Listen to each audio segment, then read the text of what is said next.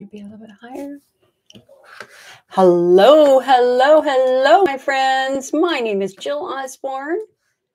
I am the president, founder of the Interstitial Cystitis Network. It is time for another IC support group meeting.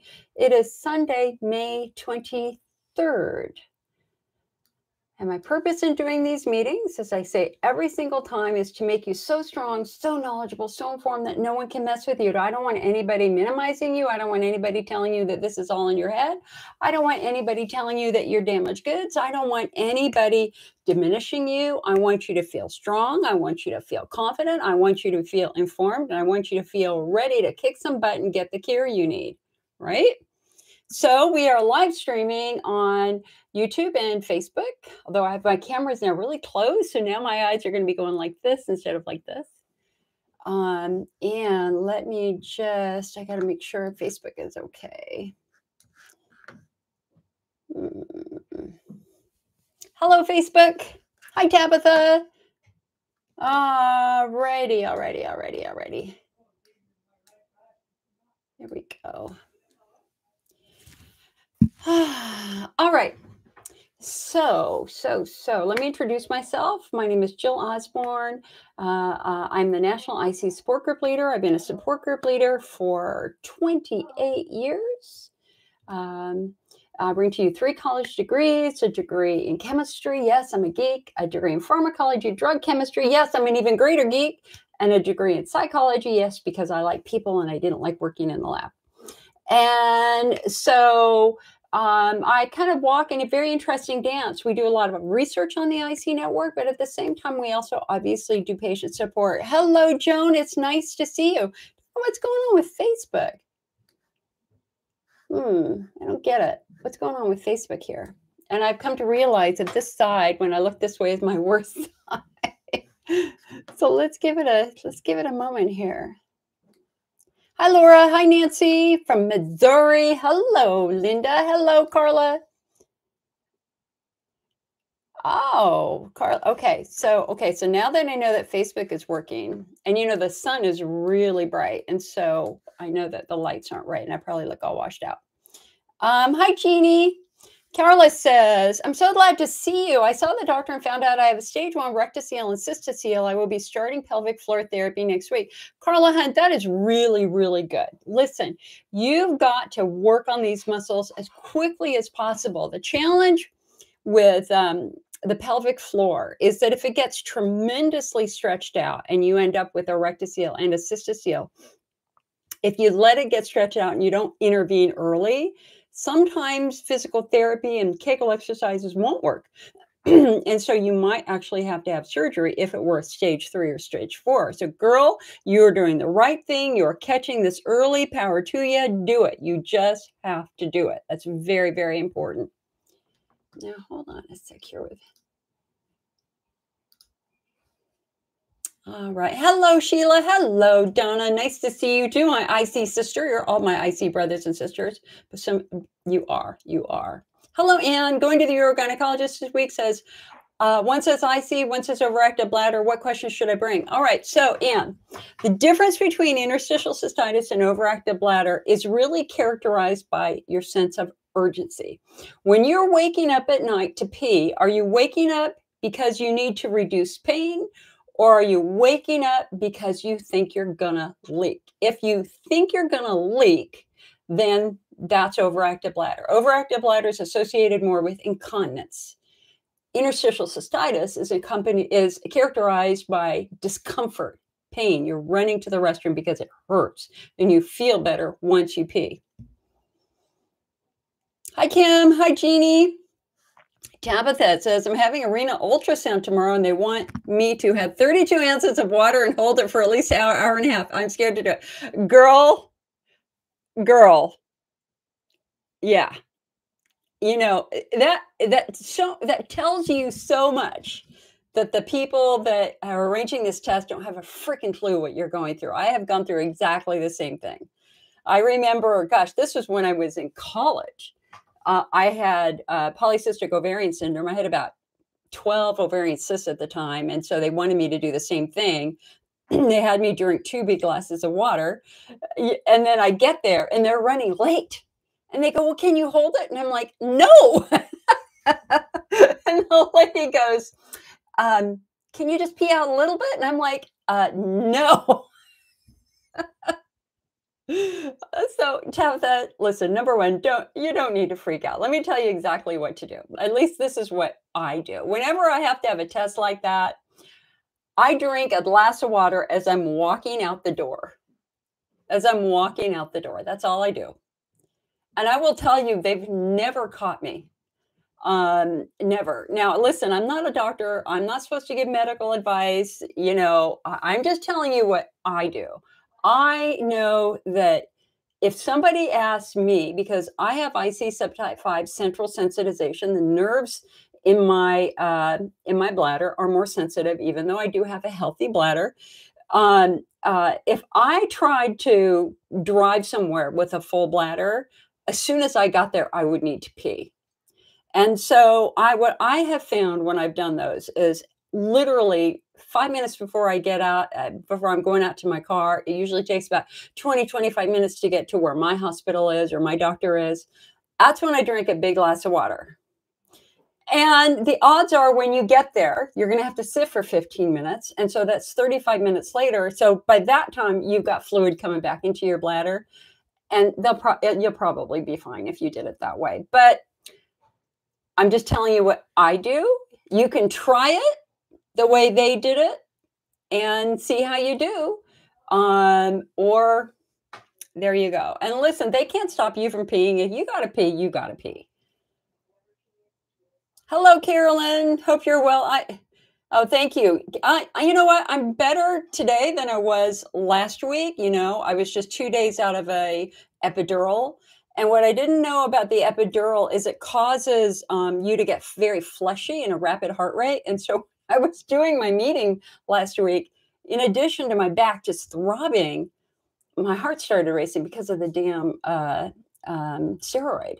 And it was just like off and on all throughout that meeting. And so I had to take a break. Hello, Lisa. How's life in Houston? Hello, Anne. Anne going to the Urogano this week. One says OAB. Okay, yeah. There you get your question. Hello, Stephen Bambi from Tulsa, Oklahoma. So nice to see you. Hello, Philippa. Linda, urethral burning will not quit. All right. So, Linda, let's go over the common causes of urethral burning. So, number one, the most common trigger that we see for urethral burning in a woman is estrogen atrophy. Your urethra is like the canary in the coal mine when it comes to aging. So you have to remember the bladder and the urethra are designed to hold toxic waste because urine is body waste. Urine contains ammonia and urea. So how can the bladder do that for hours at a time and not get damaged? And the answer is that both the bladder and the urethra and the vulva and the vagina have a very thick coating of mucus. And the purpose of this mucus is to serve as a protective barrier. And that's why you can hold irritating stuff in your urine. You can hold urine for reasonable periods of time, even if you didn't have IC. It's all because of this really nice thick coating of mucus that we call the mighty mucus. Unfortunately, that mucus is estrogen dependent in women. So when you're young and you have lots of estrogen, that means you have lots of mucus. That means you can get away with stuff. But as you get older, you have less estrogen. That means you have less mucus. That means that your urethra and your bladder's ability to defend itself is compromised. That's not a disease, that's aging. And it's the urethra that is the canary in the coal mine. It's the thing that starts to hurt first. So ask yourself, is your vulva dry? Is your vagina dry? If it is, then so is your urethra and so is your bladder. So the very first thing we look for is estrogen atrophy. The second thing we want to consider is there any chance that you have infection? Because you can have an infection in your periurethral gland. Your periurethral gland is about halfway up your urethra. So your urethra is kind of like the size of your little finger. And about halfway up on the outside is the equivalent of a donut that kind of wraps around it. and it's actually the female periurethral gland. And this gland, just like the male prostate gland, can become infected. And when it becomes infected, it can cause some pain and discomfort. The way you can tell if you have an infected periurethral gland is you just stick your finger up your vagina about an inch, obviously with hands washed or wearing gloves, a little bit of KY. And if you stick your finger right in your vagina, right along the front side, if you feel what it, a little bump, it feels like a deep pimple. It's not big. It's going to be small, like the size of a pea at the biggest. If you feel a bump right there, we're going to be looking at potentially an infected periurethral gland. Now, the third thing that we're going to look at is chemical irritation. Again, if you're older or you're on birth control, where your estrogen levels are limited, your skin is going to be more vulnerable. So are you using a fabric softener, which would leave a chemical smell in your underwear? That also would leave a chemical which could really irritate your bladder quite badly, or your urethra quite badly. Are you wearing pads? Are you wearing mini pads? That can be an issue because of the chemicals in that. Or, laundry detergent. If I put on a pair of underwear washing sheer or Tide, I absolutely will have vulvar and urethral burning, usually within 30 minutes of actually putting that underwear on. So we want to look at chemical irritation. Now, over on our website, icnetwork.org, I have a blog. If you just search for urethra or urethral pain, it goes through all the other potential causes, but usually what we see is estrogen atrophy. That's the very first thing we want to look at. All right, Anne says she has no incontinence and no leaking. Okay, so Anne, if you're running to the restroom at night or during the day to relieve pain and discomfort, then that's the equivalent of interstitial cystitis / injured bladder wall or injured pelvic floor muscles. You're going to be in one of those 5 subtypes. Janet says, my bladder pain went away after low back surgery. Awesome. Okay, now you guys, now listen.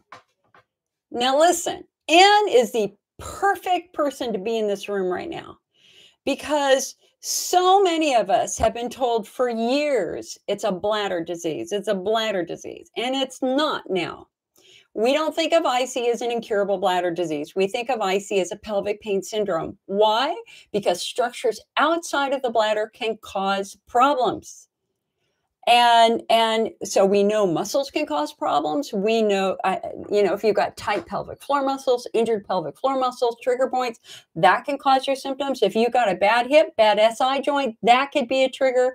We had a research study a year ago that showed that men with testicular pain, that 70% of them had an underlying hip abnormality. Okay.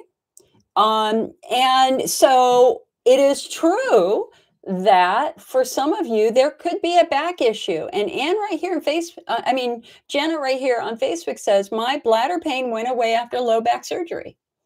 That's fantastic news. And it needs to open your eyes. Not everybody has a bladder disease. And that's the problem with Facebook right now, is y'all are all sorts of different types of patients are in their own, you're all together in one room, or basically in the equivalent of one room in your support groups.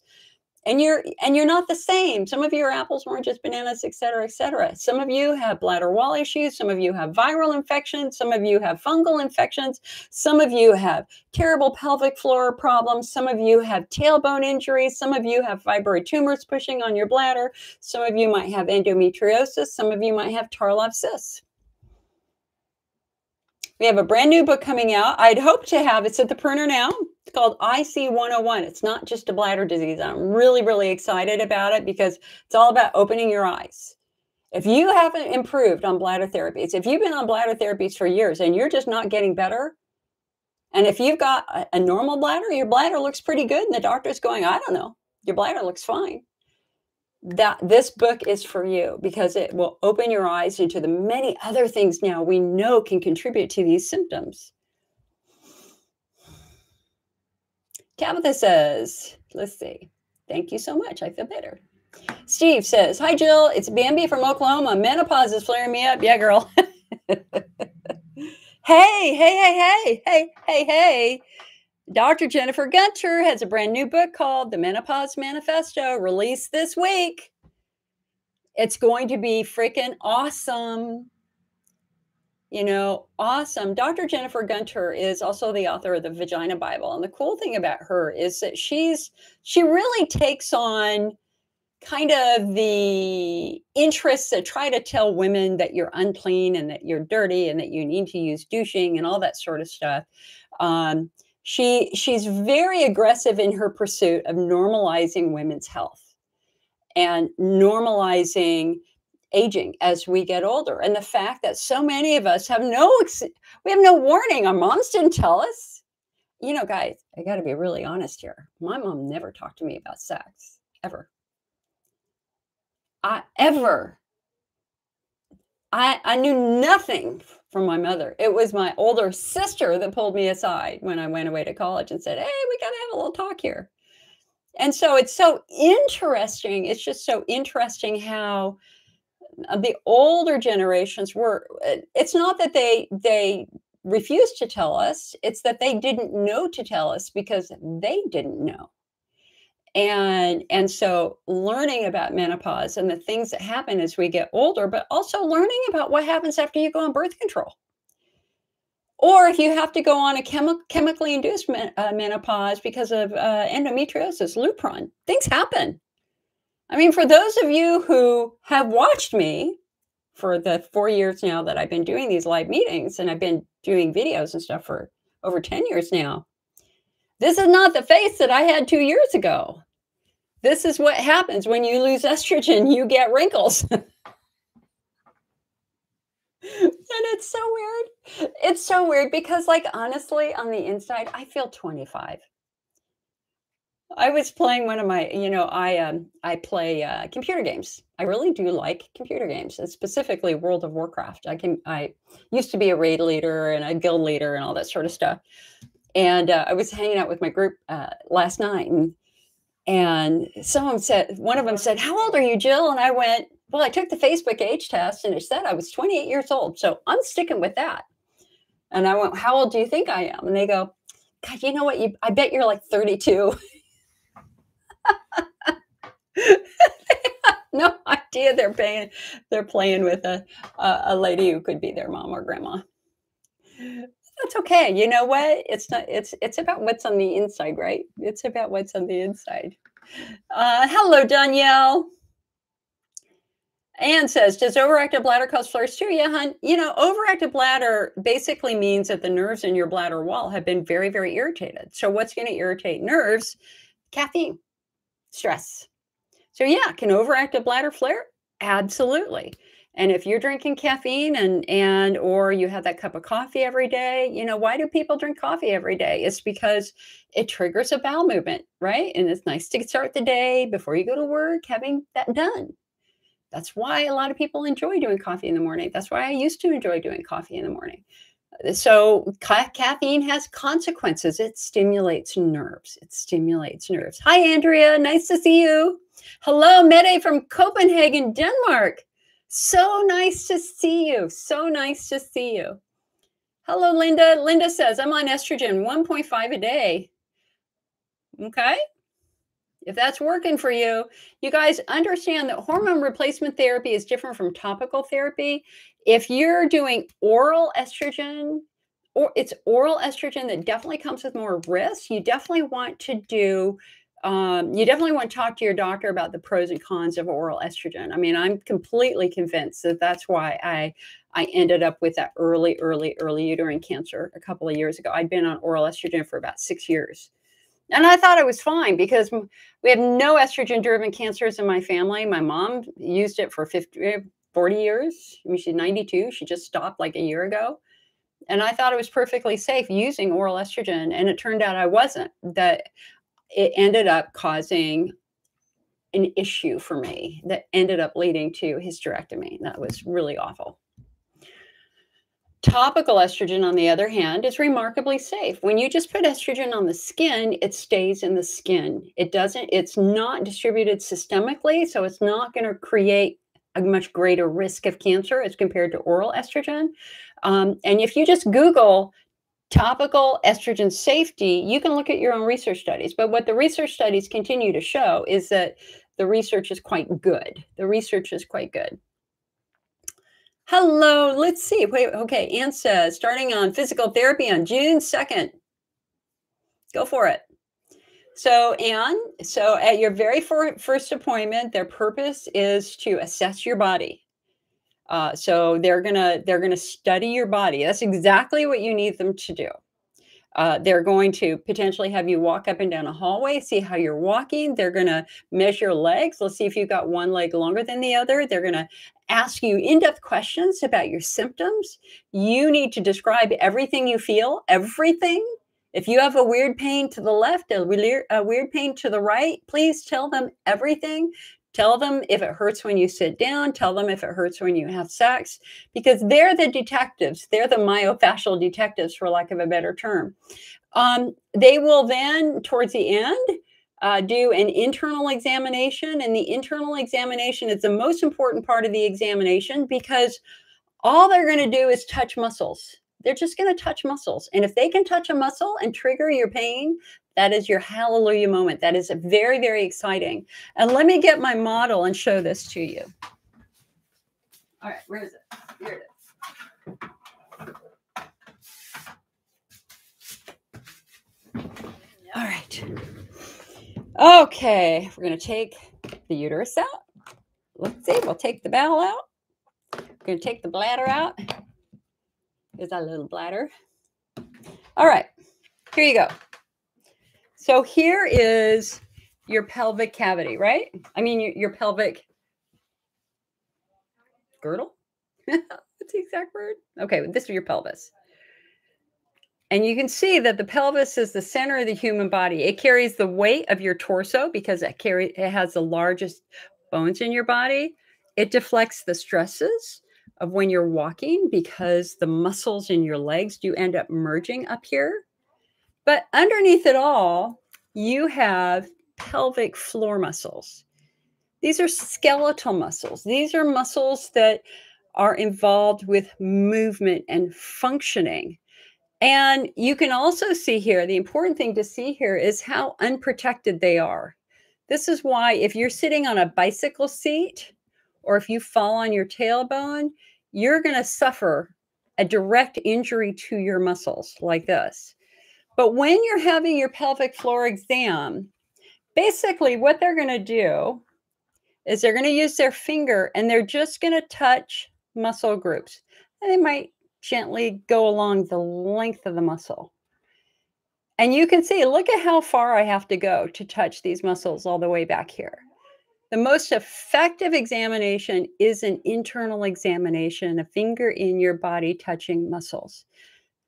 Now, you also have 3 layers of muscles. So where your joints are, you have deep muscles, you've got mid-level muscles, and then if I put on the shallow muscles, which are your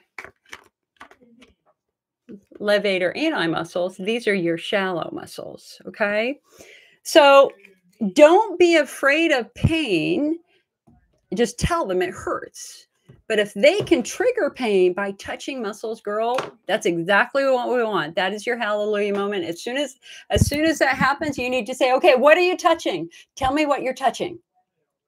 And you want to get the name of the muscle group so that you can research that a little bit more. Like for me, it is my left piriformis muscle, which I can feel right now. I can actually feel it right now. There's a little pinging that's going on right now because my SI joint on my left side, and here's the SI joint. This is where the hip bone attaches to your sacrum. My SI joint is unstable, so my muscles are always tight right there trying to keep it together. Now, we got to be real honest here, and that is that if you have muscles that have been screwed up for years, and a lot of you do, there are some of you who sex has never been comfortable, that you dread going to an OBGYN because you know it's going to hurt. Working on those muscles at first is going to be tough. It's not going to be easy. You've had muscles that have been locked down like this for a long, long time. And what happens is some patients, because the examination is uncomfortable, they don't want to come back. Or you go for the first time, and it's uncomfortable, and you flare. You might flare for a day afterwards if your muscles are super, super messed up. But you can't walk away from it. No pill is going to restore muscle health. What restores muscle health is you working with the muscle. And it takes time and it takes diligence, but most importantly, this is a two-way conversation between you and your physical therapist. So you have got to give your physical therapist a lot of feedback as they're doing stuff. You need to tell them that hurts, that doesn't hurt, that feels okay, that doesn't feel okay. Because they can't do their job if you don't tell them how it feels and what that sensation is. As an example, if they're working on the levator muscle, so if they're working back here, this is your rectum. So if they're working in this area, you might feel a sensation, that sensation you feel when you need to have a bowel movement. You're not going to have a bowel movement. Don't worry about that. That's not going to happen. It just means that they're working on that muscle group. So I was working with a lady last week who her muscles were just a wreck. They'd always been messed up. Have never been normal, and that's what she did. She went once and she didn't go back. And she's like, I want to take a pill. And I went, a pill won't fix you. Muscle therapy will fix you. And we have the research that proves it. We have research that proves that pelvic floor physical therapy outperforms oral medications for IC and other bladder therapies for IC almost 2-to-1. And we knew that in 2008 when the National Institutes of Health released their first multi-center physical therapy study. Pelvic floor physical therapy is stunningly successful. It's just weird. It's weird. These muscles cannot be accessed from outside of your body. They can only be accessed from inside of your body. And so there's a little bit of discomfort. I mean, I not just physical discomfort, but kind of mental and emotional discomfort when you do it the first time because you just don't know. This is unusual. But I've gone through 3 courses now of pelvic floor physical therapy, and I cannot begin to tell you how good it has been for me. It has been stunningly good for me.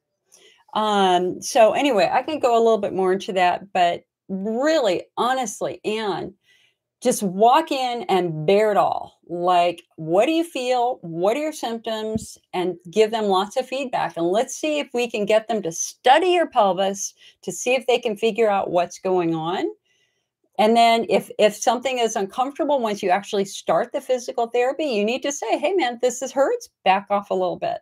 And a good physical therapist will back off a little bit. Now, I do want to say one other thing about this, though. One of the things that I ask patients when I work with them is, where is your pain located? Is it to the left or to the right? Or is it centered? Is the pain centered in your body, right above your pubic bone? Or is it to the left of center or to the right of center? If it is to the left or to the right, that's not your bladder. It's probably a muscle or something else. And so we want to make sure that they study those locations. Whenever you have persistent pain in one location, that's an important question that has to be asked is what's at that location? What at that location could be triggering that pain? Okay. Hi, Kay. Kay says she loves a heating and cooling pad. Yeah, that we gave heating and cooling pads away 2 weeks ago. Hi, Chimera. How are you? All right. Tracy says, I am new with this diagnosis. Can your whole abdomen hurt with this? I feel bloated and have no appetite. Can your entire abdomen hurt? Yes, it can. If you have had intense bladder pain that started to affect some of the other nerves, and it's basically creating neuroinflammation throughout your abdomen or below the waist, pretty much below the waist.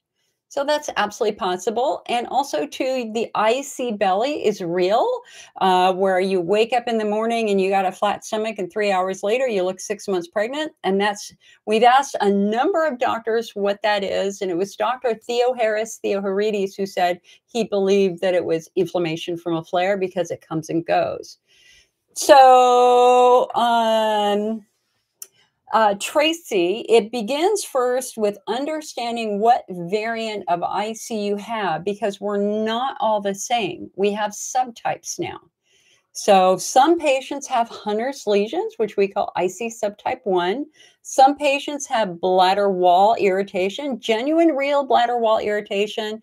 And in that group, we're going to look at chemical irritation. We're going to look at estrogen atrophy. We're going to look for chronic infection of some type, especially chronic candida infection.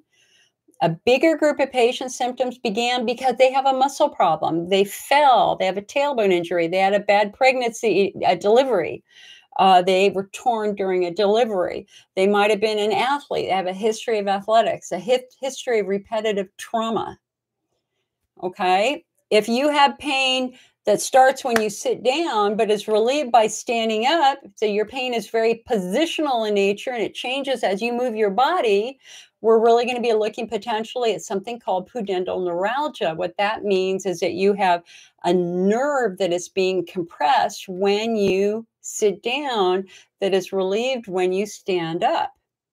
Or if you have symptoms of PGAD, persistent genital arousal disorder, where you feel this really painful, really awful, embarrassing arousal sensation, but it hurts. There's nothing good about this sensation. I know I had it for about a month, my first year, and then it went away because the nerves calmed down.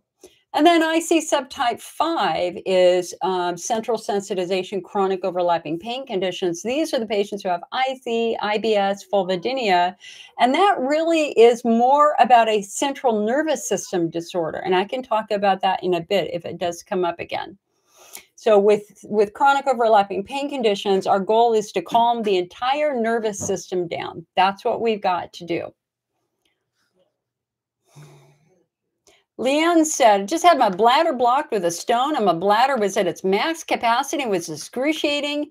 You were at the ER for 7 hours with severe urethral spasms and then you passed the stone. Oh my God, girl. Oh, I'm so sorry. You were begging for a bathroom and they wouldn't give you one. Girl. This is the new hug. This is the hug. Leanne says she wants to try to speak with me. Going to have a lithotripsy on Thursday. So much irritates me and the hormones are worse, which were okay. Girl, let's just plan on talking. We can talk sometime this week. Tomorrow is my day off. I would say Tuesday, Wednesday, Thursday are looking pretty good for me, as long as I don't have elder issues.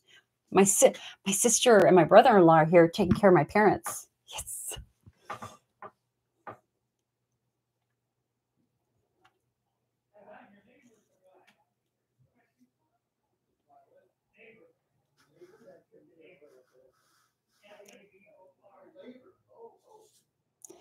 Leanne, we'll talk. Okay, hon?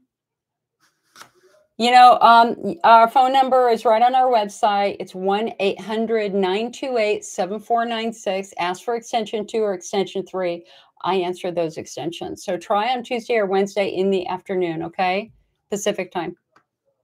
Shannon says, hello, missed you the last couple of weeks. I've been in pain. You've been pain-free for 5 months. Yeah, baby. That's what we like to hear. Hello, John from Wisconsin. Long time no see, dude. I hope you are doing well. Afton, can back issues impact the bladder and cause irritation and bladder spasms such as SI? Absolutely. Absolutely, Afton. Absolutely. It can happen a couple different ways. I mean, number one, that you have to remember that your psoas muscles, which go up your spinal cord, they're big ropey muscles, actually are anchored in your pelvis. And so if you've got pelvic floor tension, the odds are that's going to create psoas muscle tension, which could cause low back pain. But we also have to respect the fact that nerves can also be involved, as I'm going through with my 2 ruptured discs. So absolutely. Sam says, is painful bladder syndrome that's just the same as another name for interstitial cystitis? Great question. Let me give you guys a little nomenclature history for you, for the other history geeks out there. The first name for IC was tic de la rue of the bladder, and that was established back in the 1800s. And then they had a couple of other names back then, really obscure Victorian names. And then back in the 1920s, it was Dr. Guy Hunter who called it interstitial cystitis under the mistaken assumption that it was the interstitial layer of the bladder wall that was compromised. Turns out that's not true at all. Um, some doctors called this a urethral syndrome, frequency urgency syndrome, things like that. And then finally in 1987, the National Institutes of Health released their first diagnostic criteria for IC for research studies, and they called it for sure interstitial cystitis. Okay. Let's see. I want to say this the right way.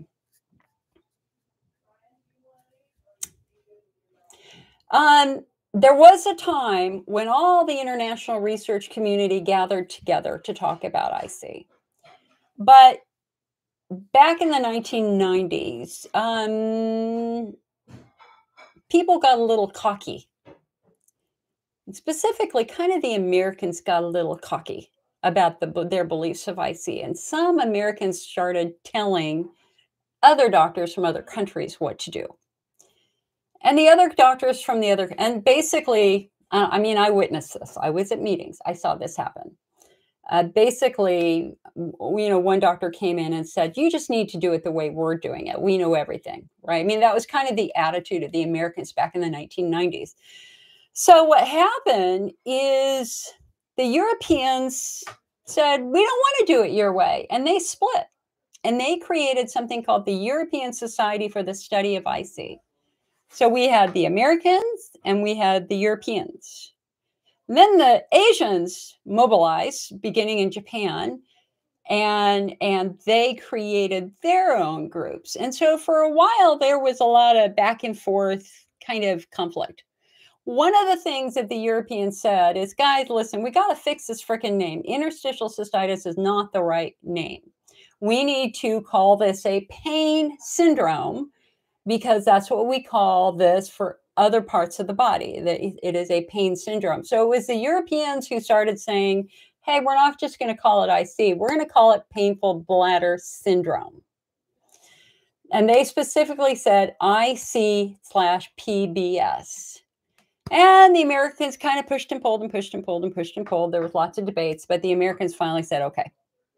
And the Asians said, no, we want to call it hypersensitive bladder syndrome. They haven't had a lot of traction with that, but that's probably the correct name, to believe it or not. So anyway, so we did IC painful bladder syndrome for about 5 years. And then the Europeans came back and said, no, we've got it wrong. It should be bladder pain syndrome. So then it became IC bladder pain syndrome. Now, if you were in Europe, you would only get a diagnosis of IC if you have Hunner's lesions. If you don't have Hunner's lesions in Europe, you're diagnosed with bladder pain syndrome. And in Asia, you're diagnosed with hypersensitive bladder syndrome. Hypersensitive bladder, was it syndrome? I think that's what it was. Okay. In the United States, we decided kind of collectively that we could not do that because so much is at stake over the word IC. I mean, we got the Social Security disability ruling over IC, and there's been so much good education focused around the word IC that the concern was if we stopped using that, the people could lose their disability. That a lot of the progress we've made, we would lose. So in the United States, it is IC/BPS, IC/bladder pain syndrome, although we are coming closer and closer to just saying, okay, it's only IC if you have Hunner's lesions. Everybody else has bladder pain syndrome. Ironically, though, just to make this just a little bit more complex, in research circles, this is called urologic chronic pelvic pain syndrome, UCPPS. And, I think it's important not to be invested in any name. It's all about your symptoms. Generally, what I say to patients is if you're going to a doctor and you're getting a second opinion, don't walk in and say you have IC. It's a terrible idea. You need to walk in prepared to discuss your symptoms. Your job is to get them to focus on your symptoms and study your body. And if you just blurt out, hey, I've got IC, you're going to fall down what I call the IC rabbit hole of those doctors who were trained in medical school 30 years ago, 40 years ago, that this was a mental and emotional condition, which it certainly is not. You know, that our own government has spent over $100 million on this now, and it's absolutely not a mental and emotional condition. This is a real chronic pelvic pain condition. So lots of names. Don't be invested in any name. And at some point in time, the name Interstitial Cystitis Network is going to have to change. I just don't know what to change it to yet. Hello, Marianne from Gothenburg, Sweden. It's so nice to see you. Hello, Kim. Oh, I do have some good news here. So Cystro Protec update. Cystro Protec update. We had 150 bottles last week that went out. This week, we're going to get 216 bottles with new labels. So the ownership for Cystro Protec has changed. Mylan will no longer own it. It is now owned by Argonaut.com. And so what happened is the big production run that had to be done, those 8,000 bottles, all have to go back to the factory to be relabeled with a new label. Same formula, nothing's changed. It's just a white and yellow label instead of a turquoise label. So you're not going to be seeing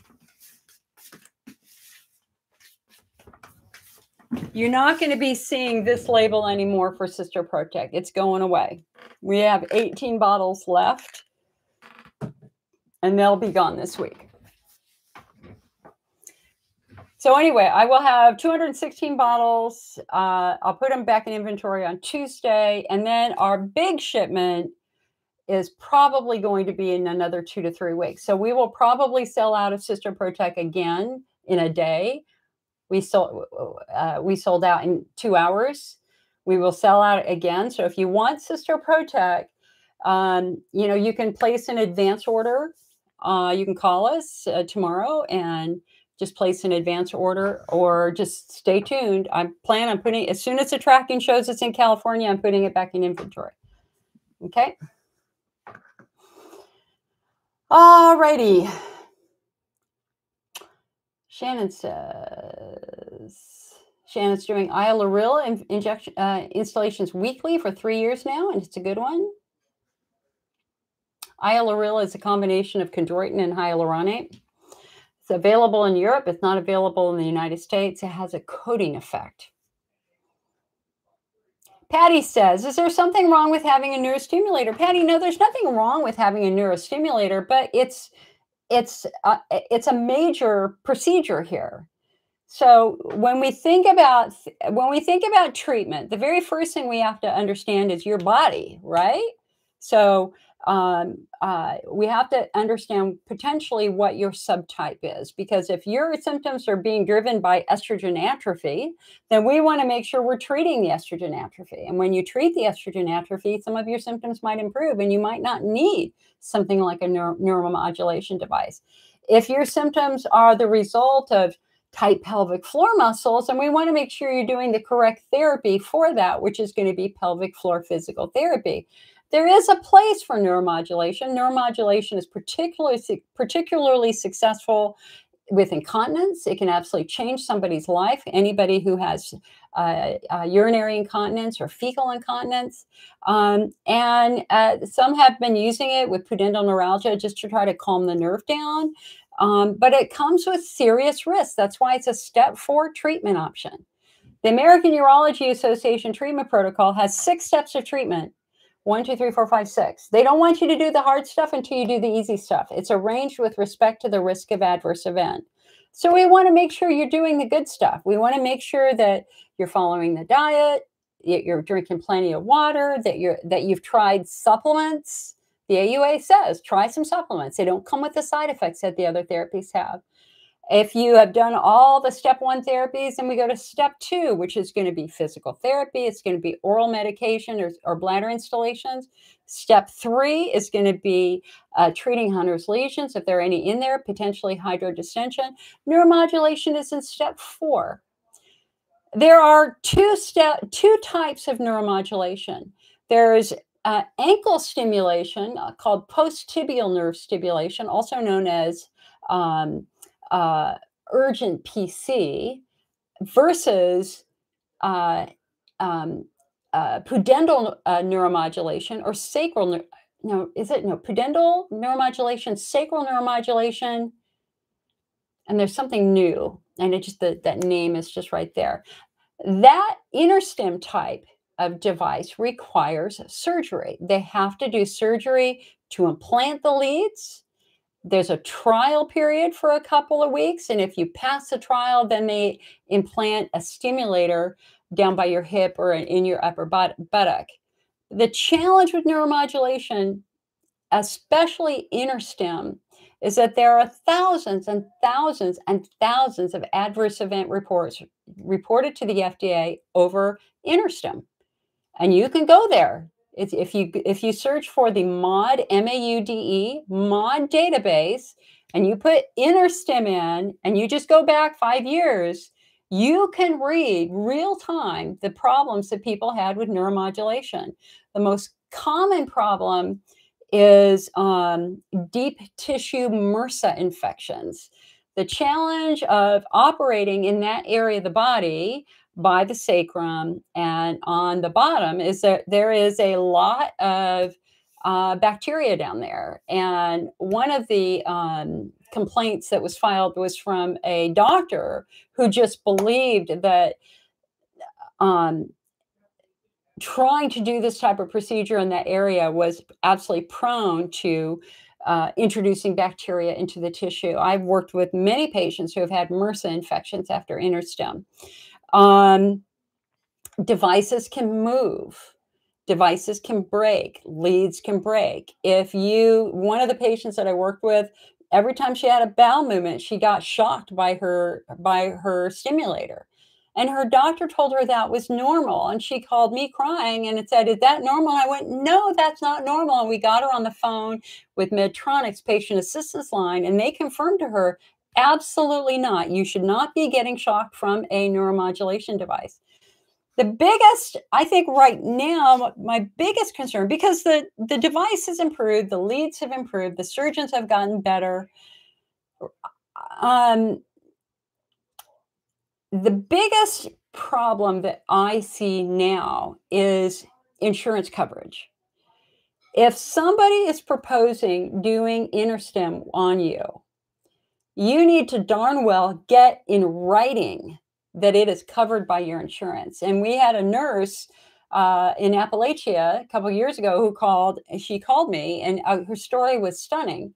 There were 3 urologists in her town. They all told her she had to have it. She kind of felt forced into it. They kind of said, "We're not going to care for you if you don't do InterStem." So she made the decision to do it. She asked the doctor's billing office, "Is this covered by my insurance?" They said yes. She asked the hospital billing office, "Is this covered by my insurance?" They said yes. No written pre-authorization is required. Then she called her health insurance directly and asked them, "Is this covered by my insurance?" And they said yes. No written pre-authorization is required. Week after surgery, she had a bill for $60,000, $70,000. Guess what? It wasn't covered. And they were threatened to garnish her wages. And she said, "Hey, I would never have done this if you hadn't told me it was covered."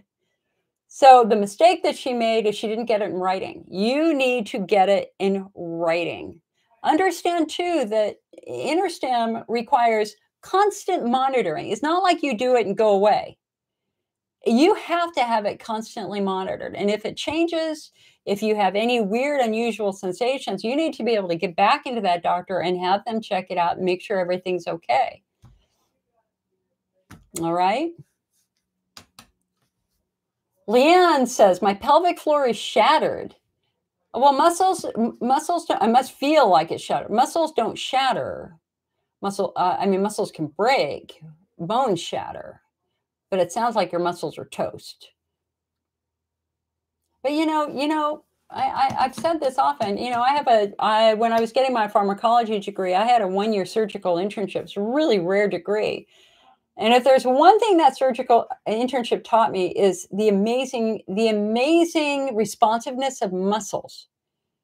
we could make a little tiny incision and just through muscle, and we could just massage it. We would just massage it like this with forceps, and we could stretch that incision to this long, and it would bounce back.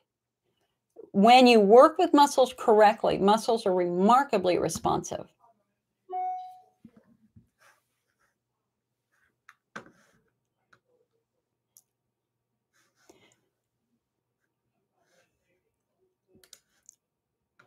So Leanne said, I asked my urologist for a diagnosis for insurance purposes. He said painful bladder syndrome. I don't think he will say interstitial cystitis unless he has a cystoscope, unless you have a cystoscopy under general anesthetic.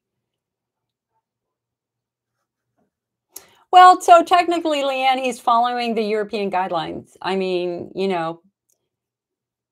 that's kind of what they would do. They would diagnose you with bladder pain syndrome unless they found Hunner's lesions. The other thing you could do, hun, is you could ask for something called narrowband imaging, and narrowband imaging cystoscope. It allows them to look closely at your bladder wall without needing to hydrodistend your bladder, and that too will also identify Hunner's lesions.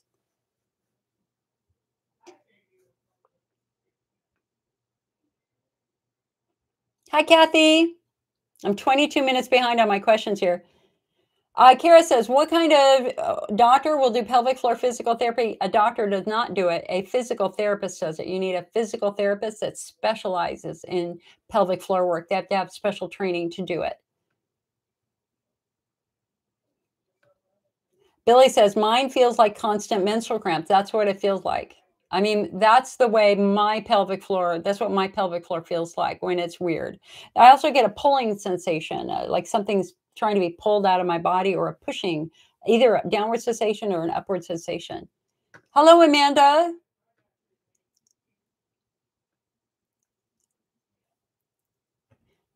Barbara says, bless you for answering phones. I'm going to try Desert Harvest Aloe starting tomorrow. Yeah, give it a shot.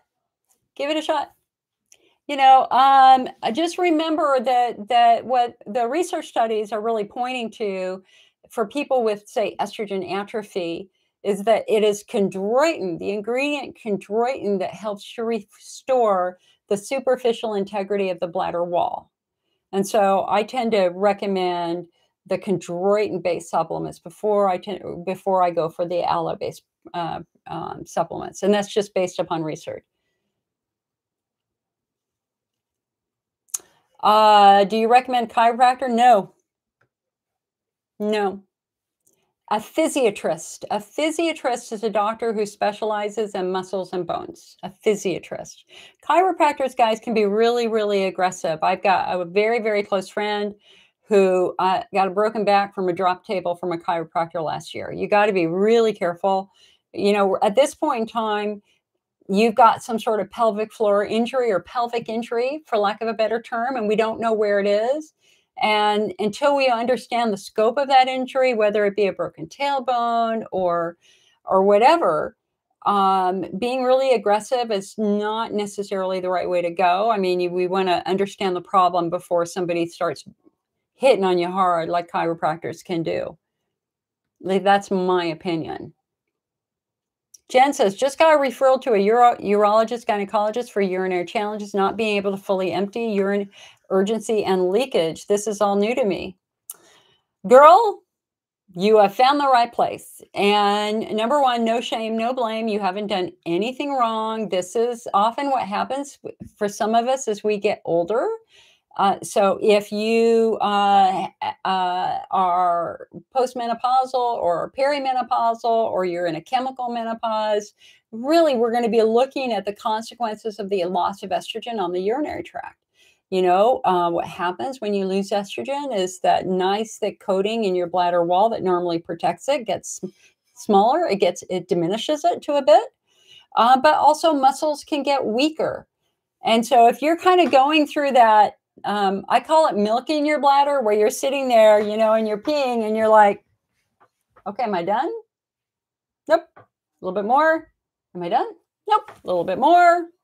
Okay, I'm done. Stand up. Nope.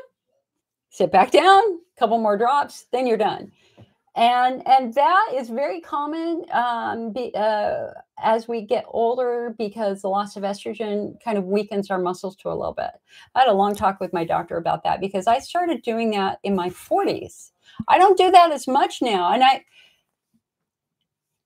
isn't that interesting? I mean, I do have to say, I have moments when I do that, usually at night before I go to bed. I don't do that during the day. I will do that at night before I go to bed.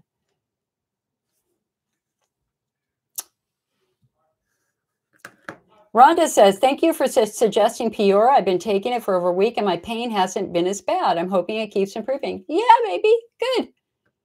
Peora, also known as palmitoethanolamide, was brought to the American Urology Association annual meeting in 2019.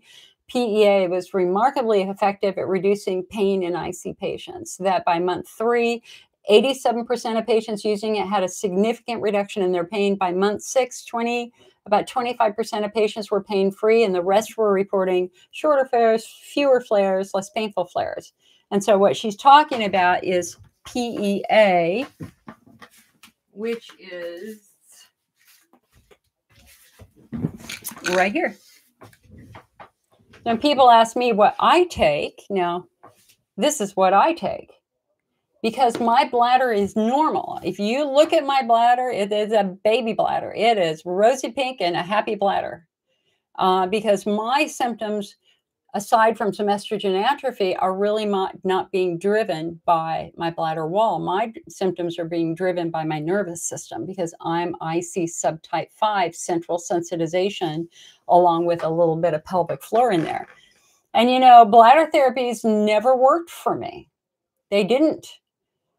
They did not. It was the muscle therapy that worked for me. And that's the whole point of our new book, IC 101. Kim says, do I recommend Eucora for IC? I think I know what Eucora is. Isn't that powdered powder for, yeah, no, we do not recommend that. Absolutely not. Eucora is one of the products that can be used if you get recurring infections. But yeah, that's not going to help protect your bladder wall. No, no, no, no, no. Dawn says, I pee every 15 minutes after, and I eat well. I drink only water. I suspect my chronic cystitis is back. I'm losing my mind. I can shop. I can shop without peeing multiple times. Any thoughts? I have no pain, no pelvic floor, just frequency, urgency constantly. So Dawn, what's the quality and health of your skin? Are you dry? Is your vulva dry? Is your vagina dry? This could just be some estrogen atrophy that's drying your skin and making it more vulnerable. Or it could be nerve irritation. Constant chronic frequency, urgency, pressure, pain. We always do want to take a moment, take a step back, and let's make sure we're not accidentally irritating the bladder wall. So I was working with an older woman this last week who, for a year, her symptoms have been really bad. And she was just in dire straits and was crying every day and couldn't do the things that she needed to do. And the therapies they were giving her weren't working at all. And so she didn't know about diet. And so we were kind of going through it. And I said, well, what do you drink in the morning? She goes, orange juice.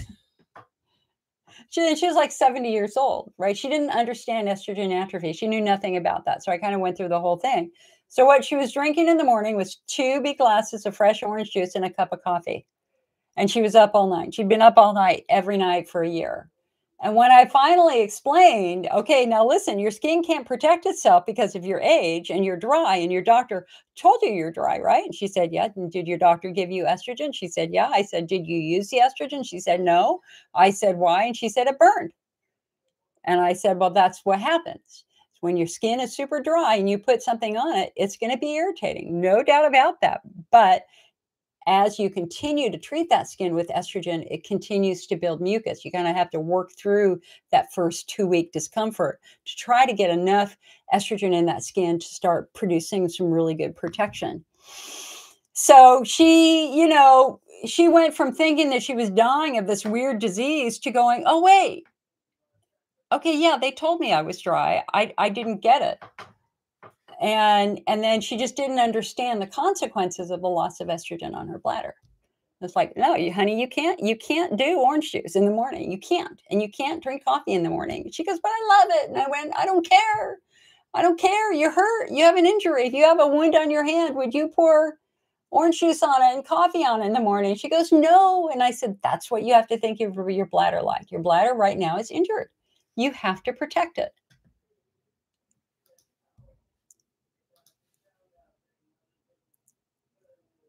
Mary Jo says, "I'm having a hard time with pelvic floor sciatica. It's depressing. I've done well for years. It's frustrating, not sure what to do." See, well, hon, uh, listen, this last year has been awful. The stress is real. We have all been under tremendous stress from COVID. And when you're under stress, your body tightens muscles. And one of the very first muscle groups that gets tight is your pelvic floor. And so, and the fact that you've got sciatica proves it. That means you have got tight piriformis muscles. And so we've just, I mean, we're all there. We're all, I was talking to a friend of mine who works for a major hospital, and they're among their staff, they see the stress. I mean, we're all there. We are all operating under exhaustion. And they're calling it languishing, that we're almost languishing in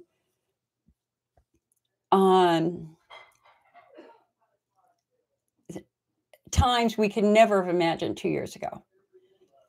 And so I think number one, we got to work on the stress management. We all do. We all do. We have to do a lot of relaxations. We got to get back into our body. We got to find that sense of peace and calm that's been so elusive for so long. And then it's about getting right back into pelvic floor physical therapy, hon. And you've got to learn to do your work at home so that when you start recognizing those first symptoms, that you have a glass wand and you can get in there and do the work that needs to be done, right? Kim says, "What do you recommend for constipation? I've been using Eucora and estrogen cream." So with constipation and IBS, also in particular, this is all about improving your fiber. We need you to eat 20 to 25 grams of fiber a day with plenty of water. That is the best and most effective way at making sure that you are having normal bowel movements. So you got to look at the fiber you're eating, look at the bread you're eating, all that, and count it up and see where you are. And if you're not close to 20, you got to eat peas every day, eat beans every other day. That's where Taco Bell burritos are awesome. You just don't get the onions on it, don't get the red sauce on it, just beans. A burrito a day, yeah, baby, that does well. But let's see.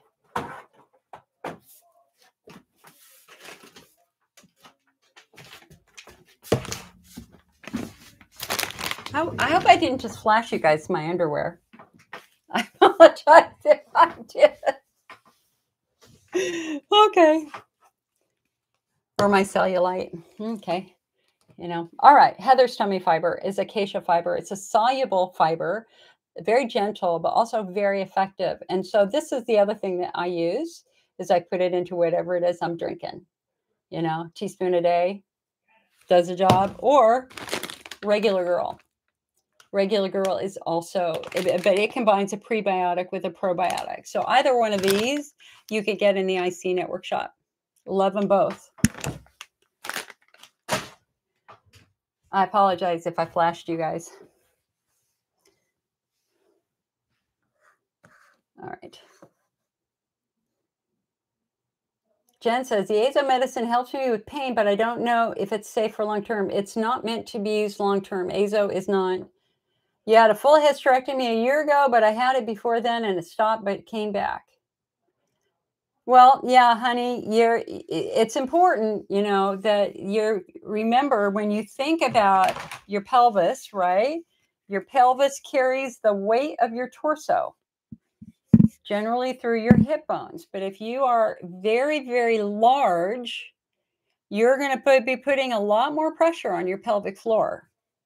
And so, I mean, that's just reality.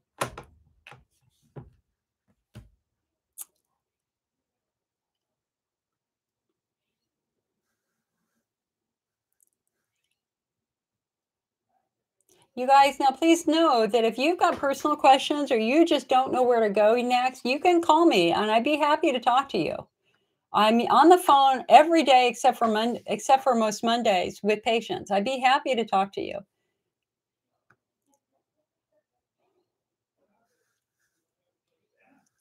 Courtney said, just had a caudal injection nerve block, supposedly to help with pain. I'm in more pain now. There's a bit of a recovery after a nerve block, especially if they have used steroids. I'm doing the same thing. I had mine a week ago, and they warn you that sometimes it gets worse before it gets better. So carry hope in your heart. Jen says, how did they diagnose Hunter's lesions? They find them. They look at them, usually with a through a hydrodistension with cystoscopy or narrowband imaging. Jen says, is there a link to the supplements? Just go to our website, icnetwork.org, and click on the shop. Is there one that we recommend for chondroitin? Chondroitin Bladder Builder, I think, is the best supplement on the market today because it combines PEA with chondroitin and some other stuff, but it's also a very rigorous, aggressive formula. And so if you're sensitive, we probably wouldn't want you to do that one. So there's Bladder Rest, Cysto Protect, Cysto Mend, or Cysto Renew. Hi, Lori. Sharima says, almost 2 years ago, I had the interstim removed with the leads and the plastic sleeves breaking off and still remain inside of me. I can never have an MRI again. I still feel pain where the battery pack was inserted. I've not seen a urogyno since the surgery. I do need help finding a new doctor as I'm having major flare-ups every day. Sure. So you guys, we do have a database on our website, but I also have another database that was given to me by doctors at Harvard of pelvic pain doctors across the country. And so you're welcome to tell me where you are, and I can look at that list for you if you want. We usually do that towards the end of the meeting.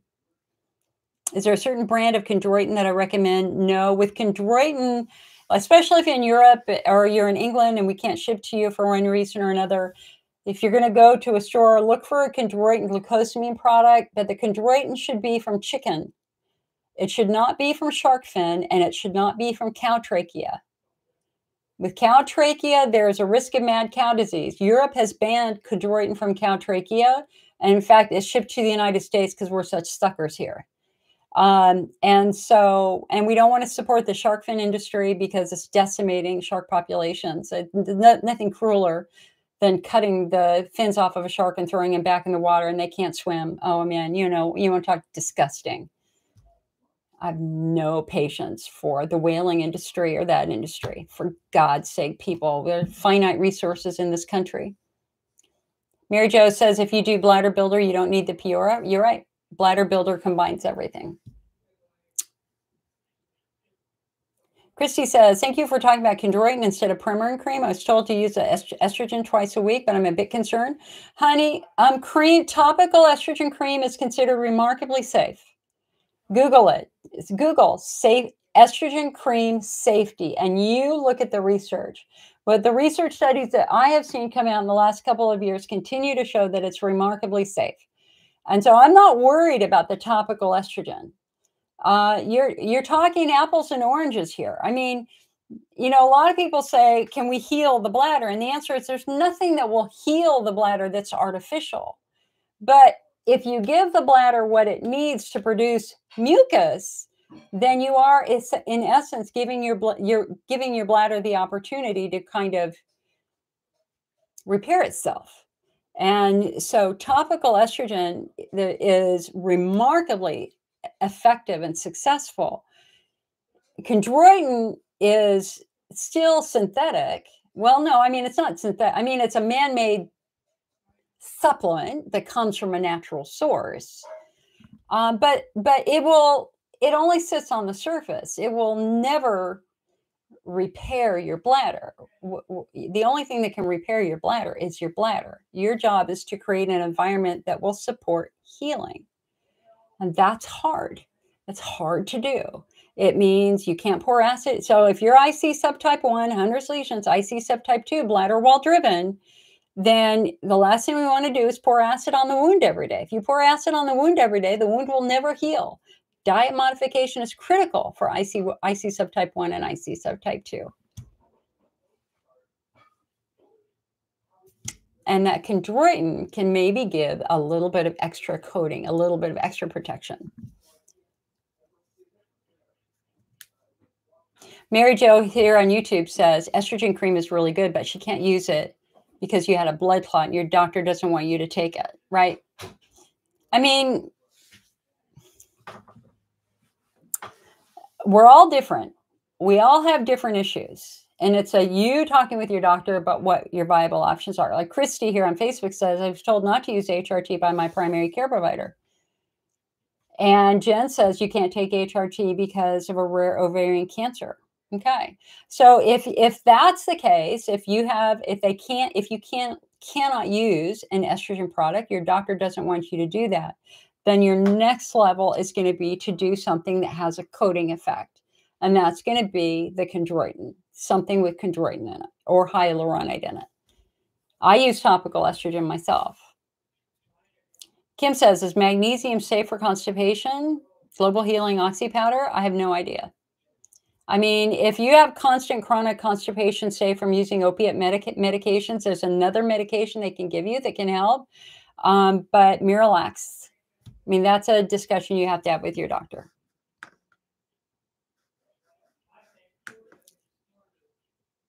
Carol says, my nutritionist ordered some urine tests from Genova Diagnostics. I'm not sure what exactly it will show, if anything. But are there urine tests I should make to check for embedded or bacterial infections? Next generation DNA urine test is really that next level. If you're curious, if you could have an overgrowth of fungus or candida, and did you all see, by the way, did you see in the paper 2 days ago in India, they are now having an outbreak of a black fungus in COVID patients, including COVID patients who are recovering. They're getting a fungus growing throughout their body because they're so immune compromised. You know, when you think chronic infection, a lot of us think bacteria. You have to open your mind to the concept of fungal infections. And it was our own National Institutes of Health who discovered 5 years ago that a lot of IC patients who were flaring because they had an overgrowth of candida in their urine. And that's where the next generation test shines, because that will tell us if you have fungal infection. And it can tell us also if you got an obscure bacterial infection. The challenge with next generation tests is it's hard to interpret the results. I mean, technically, there should not be any fungus. If it comes out that you've got candida, then slam dunk, you have candida. The bacterial side of it's a little bit harder to interpret. It's tricky. It's very, very tricky.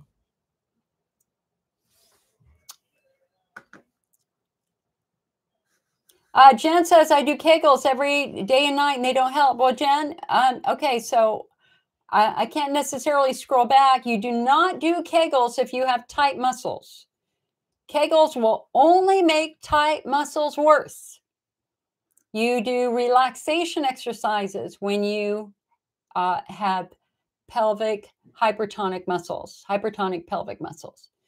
So if you're doing Kegels because you're incontinent and you're trying to prevent prolapse from getting worse, then that makes sense.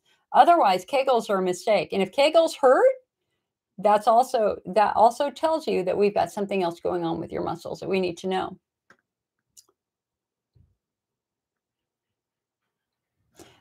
Jeannie says, my oncologist told me it was okay to use topical estrogen because it's different than taking the pill. It doesn't go into your bloodstream. Exactly. Exactly. Billy says, do we need to take estrogen? It depends upon the quality and health of your skin, hon. If your skin is dry, then estrogen will help your skin produce more mucus. Your mucus membranes are estrogen dependent. So what are your mucous membranes? Your mouth, your bladder, your urethra, your vulva, and your vagina. And as many an older woman can attest, things dry out as we get older. Why? Because your body uses estrogen to produce that mucus. So when you're young and you have lots of estrogen, you have lots of mucus, and you can get away with drinking Dr. Pepper every day.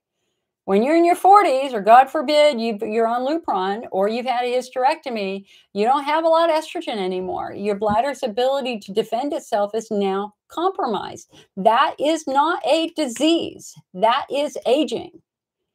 And when you give that skin a little bit of estrogen, it immediately starts producing mucus. It immediately plumps up. And again, if you Google it, topical estrogen safety, you can see the pictures.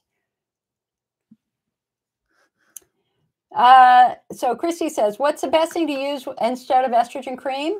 You could use coconut oil, use a really good cold pressed organic coconut oil, or you could do V-Magic. Let's see if I have it right here. Here it is.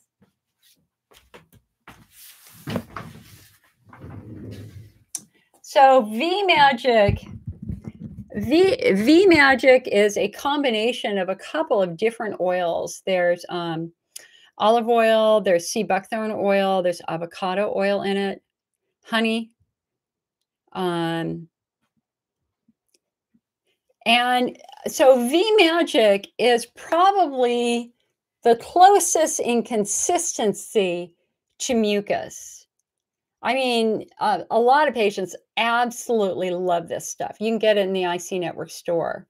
So, and the nice, see, it's not sticky at all. There's no stickiness to it.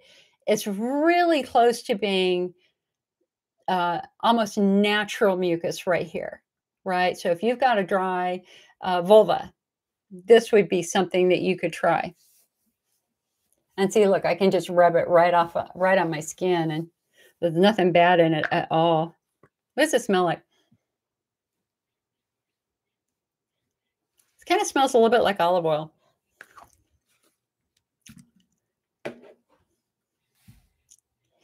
So quite a few of you are talking about Eucora, this fairly new powdered drink that is supposed to help prevent infections. I'm a little bit uncomfortable with that. So we suggest Prevent instead, Allura or Prevent. But man, it's whatever works for you. Let me just look at, I think it was one of the ingredients in the Eucora I thought was potentially risky. Let me look. I didn't remember. Was it citric acid?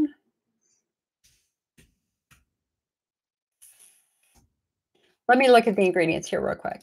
I don't want to give you bad information or wrong information. Yeah, it's citric acid, guys, and B6 and vitamin C, although the vitamin C is non-acidic. So that's the challenge. That's why we didn't kind of jump on the Eucora bandwagon, because of the citric acid. Jen said, I love coffee though. Okay, Cara said, I use Eucora to try and prevent infections. It has different probiotics that are supposed to balance. So now I'm confused. Honey, look at Prevent, or look at this one. Hold on.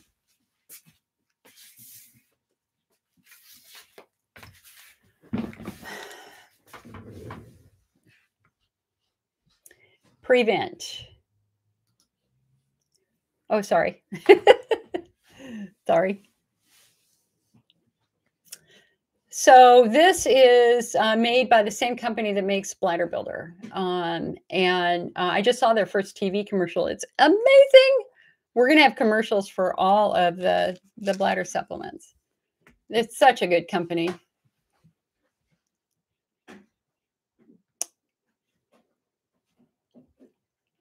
Sarah, flaring for the past few weeks. Girl, why do you think you're flaring? Mede says, I've tried using Vagifem and now E-string. Is that okay? Sure. It's not cream. Yeah, no. It would. I mean, the E-string is like a round, a really thick rubber band, only it's not rubber and it's coated with estrogen, and you put it up your vagina, and it will stay there and it will release time release estrogen, but it can fall out. And so you have to wash it off and put it back in. I had an E-string once. It just was a little bit awkward for me. I didn't quite like it so much. All right, so guys, when we do these meetings, there are usually 3 steps to it. We start with Facebook and YouTube, then we head on over to Zoom so that you can ask me one-on-one questions if you want. If you don't want to, that's fine with me. And then we come back and close it out on Facebook and YouTube with any last questions. We've been going now for 90 minutes. So let me go ahead and get the Zoom meeting started because we didn't do it last week because I was not feeling well. So hold on a sec.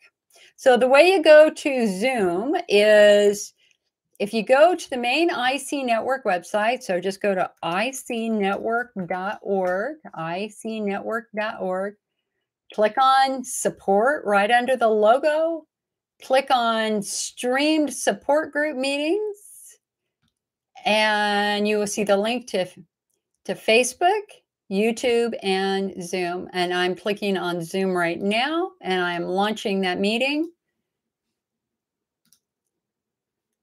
Give it a minute. Recording in progress. What? No, I didn't ask for it to be recorded. Well, anyway, even if it is recorded, we don't use it. Nobody, and guys, if you come into Zoom, know that nobody can see you except the other people that come into the Zoom meeting. People, and it's not recorded in any way that we share it with anybody, okay? The Zoom portion of the meeting, other than audio. So don't worry about people seeing your face if you don't want them to see your face, and you don't have to show your face if you don't want to. All right, so let me go ahead and get the invitation.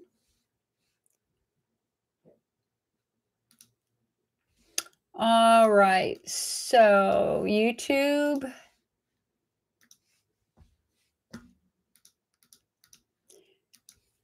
There is your invitation.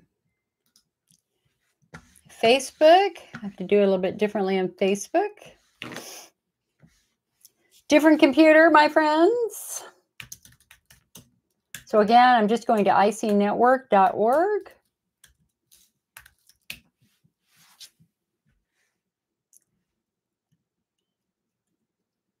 And I'm going to the support pull-down menu, streamed support group meetings.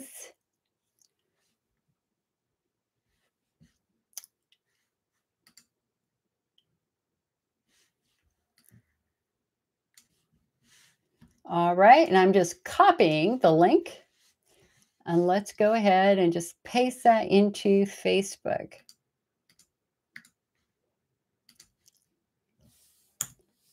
All right, Facebook, there you go. I will let you in one at a time if you want to come in. So everybody, it's time for a potty break. This is if you go get a drink of water, go use the restroom. If you want to come into Zoom, great. If you don't want to come into Zoom, that's fine too. Whatever you want to do is fine with me. I'll be right back.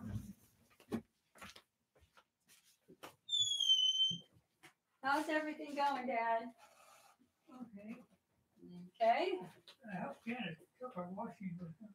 I don't know. Are they still here or did they leave?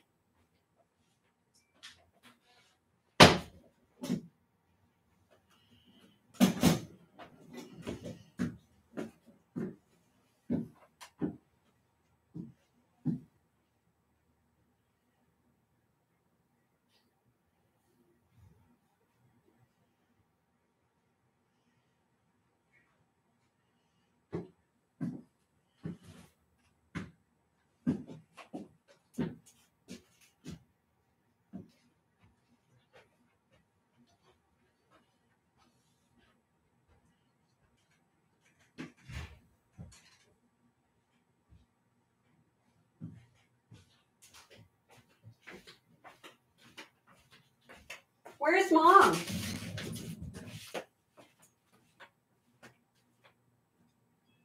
How you doing, Mom? You doing okay? Did you have a good breakfast with Jan? Yes, we had green chili beef and strawberry. Good. Okay. I'm still doing my meeting. We just took a little break, so. All righty then. All righty then. All righty then. Rhonda says, V-Magic works awesome for me. No more burning vulva. Love it, girl. Love it. I'm glad that it's helping you.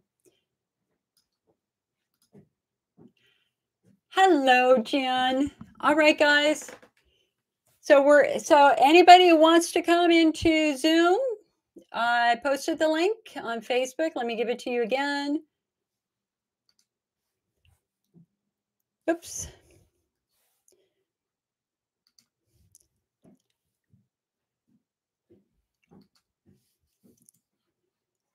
All right. All right, Jen. Well, look at that. Looks like you got me. What can I do for you, hon? How are you feeling today? If you can unmute your microphone. Hey. Hey, girl. How are you? I'm doing good. Just relaxing. I found you guys. This is amazing. I think I have a lot of stuff to learn. So. Right. Right. Yeah.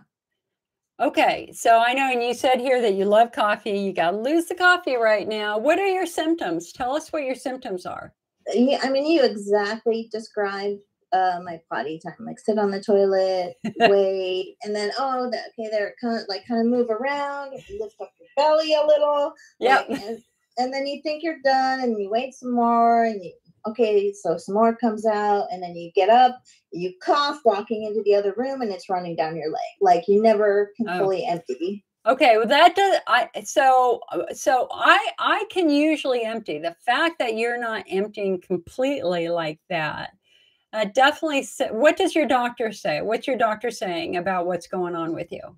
He said, that's not normal. That doesn't sound normal. I'm going to give you a referral to your OGYN. Okay. That was just Friday. So. Okay.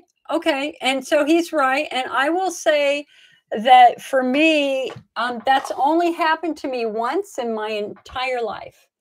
And that was after a dog attacked. And I fell down. And I basically, this all came out. So it's not quite what you're describing, but the fact that you're dribbling even after you think you're done tells us that there's something else going on. And so sometimes what it can be is a prolapse, where your muscles are just kind of worn out and they're stretched out, and it's collecting in one area and perhaps not during. Have you ever noticed that if you push in a certain spot, you get more fluid out? Yeah. Yeah. So that's kind of a prolapse. So I mean, so you've got to see. Let's see what the your gynecologist has to say. Have you had any children? I did, just one. Okay. And when did you have that baby? She's 32 in October. Okay, so a long time ago. When did this start for you? This started about 2 years before I had my hysterectomy, and I kept telling the doctor something was wrong, and then then they found a cyst, and then the doctor's like, oh well, we'll just wait 3 to 4 months and see if it'll go away. So I got like a fourth doctor finally who would listen to me, and we did the hysterectomy, and it turned out to be granulosa cell tumor cancer. So I literally had to fight for the prolongment of my life. I hear you. So it started about 2 years before that, which is part of, I think maybe the cyst was pushing on the bladder in some way. Okay. How big was it? How big was the cyst? 10 to 12 centimeters when they removed it, and it burst upon a removal. Holy crap, that's big. It was 8 centimeters when the incorrect doctor said, let's wait 3 or 4 months and see if it goes away. 8 centimeters? And he said to wait? Oh my God. He did not know what he was doing at all. I mean, so like 1, 2, 3, 4, 5. That's like 4 inches. Yeah. So. Yeah, a little bit more than 4 inches. Woo! Okay, now what did I they am do? through the ringer. Okay, so you were struggling with incontinence 2 years before. Were they thinking that the incontinence was related to the cyst? No, I saw Euro GYN. They tested it. They had me empty. They said there wasn't much in there, and just to do Kegels. So they obviously kind of probably missed something. Does when do you know you're going to leak? I don't always know, Okay. but if I feel urgency, then I know I might obviously leak. Okay. Okay. Does leaking change based upon your body position? Do you leak when you're laying on your back or when you sit down suddenly? Is there any? I think maybe it changes. Okay. Yeah. Okay. Okay. Are you having pain too, or is it just the leaking? Not too much pain. No, I've some on my lower left side, but I think that's just like back problems. Lower left side, are we talking internally or externally on your skin? Internally, like right above where my hip is. Okay. Okay. That's important. Like barely above, where that bone starts. So if you put your hand right where your hip bone is, right? So here's my hip bone. I'm not going to flash anybody, don't worry. Okay, so look, here's my belly button. Here's my hip bone. If you put your fingers right on the inside of your hip bone and push in and then release, is it painful? Let's see. Just right on the inside of your hip bone. No, but sometimes it does get painful without doing anything to it. It's not painful right now. Okay, but I good. did just go to the bathroom recently. Okay, so I don't know. Because that's a muscle attachment point, right? So when we look at the inside of your hip bones, again, here we go. Yeah.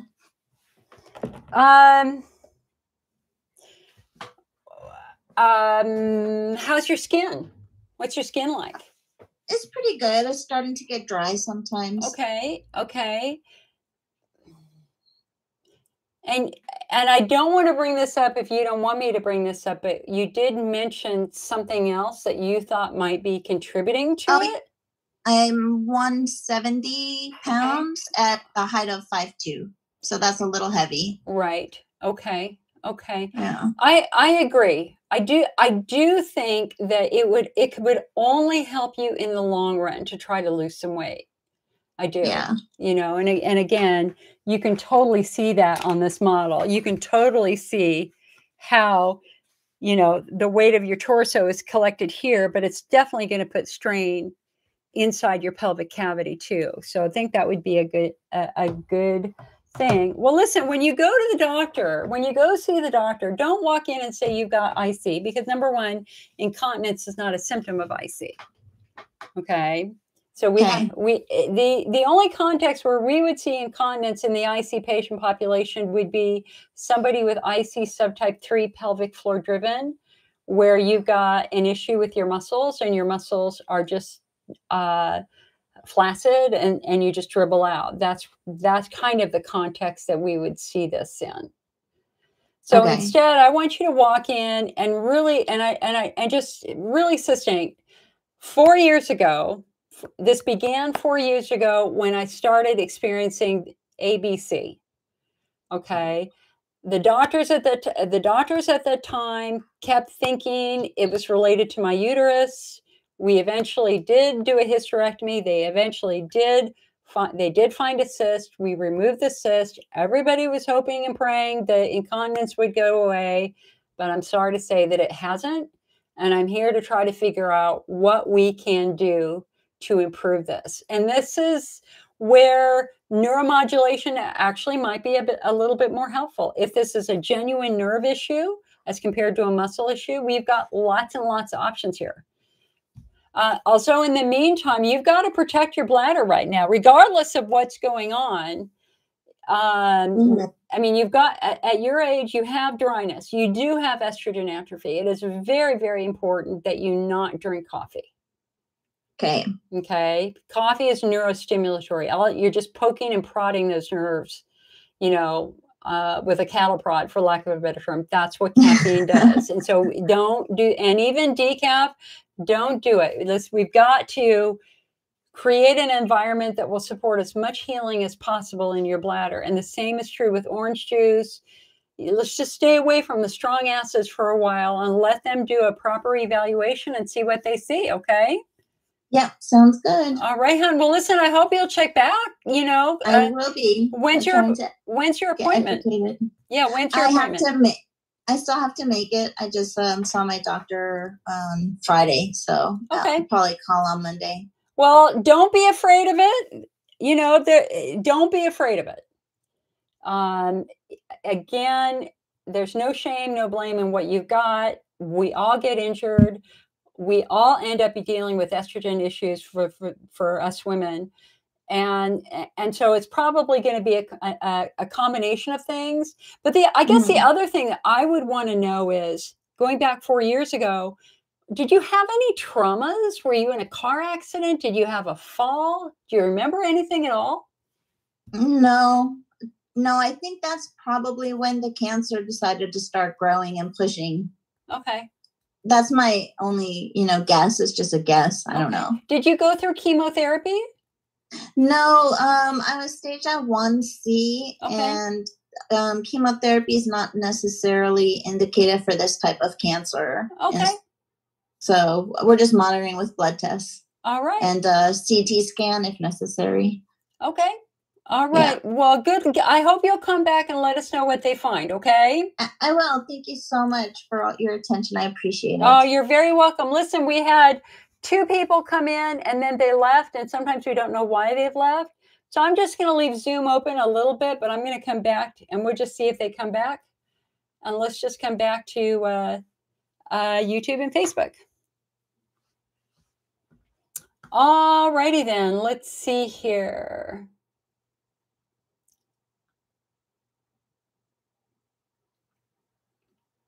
Rhonda says, V Magic works for me. No more burning vulva. Yeah, I love success stories. Like, seriously, I love success stories. Okay, so again, guys, V Magic for dryness or coconut oil. Candace says, please check out Isa Herrera's work on Facebook. She has a great book called Girl, Candace, I show it at almost every meeting. Here you go.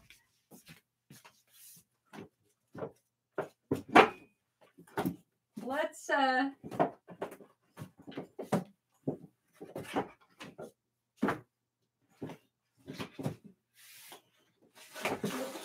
oh goodness me. Okay, stop. Stop. Okay. Let's go. Let's just let me just show you the ones that I think are the best, because I mean, like, seriously, my friends, seriously, do not force your doctor to guess. You have got to walk in knowledgeable and informed and understand what your body, the different parts of your body, where they're located, et cetera, et cetera. So for those of you who have pelvic floor dysfunction, the early books that we have, as Candace just said, Ending Female Pelvic Pain by Isa Herrera, or she has the same book, but it's Ending Male Pelvic Pain. That is also a fabulous book for men. And then another book that Isa has is Ending Pain in Pregnancy.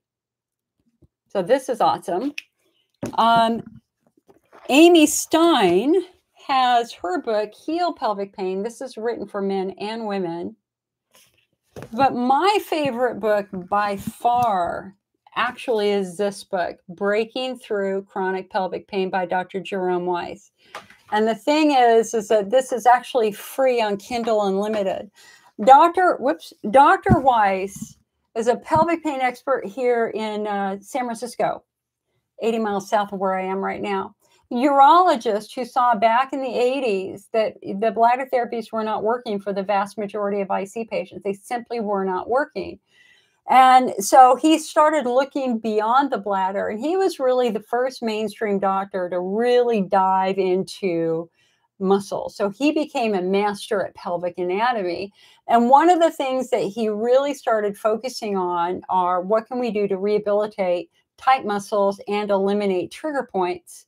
And so he became just a preeminent specialist in this. But this book tells a story of um, his journey in a way, because one of the things that really intrigued him is why do patients keep having very, very, very tight pain? Tight muscles. And that's when you take a step back and you have to look at bones. So if you walked into his clinic 20 years ago and you had a trigger point and tight muscles, he would massage those muscles and you would have walked out as close to normal as possible. But what baffled him was, why was it back a week later? Why was that exact same trigger point back a week later, or those muscles tight again? And again, that's when we have to look at bony structures, because it's bones that influence muscles, obviously, along with stress.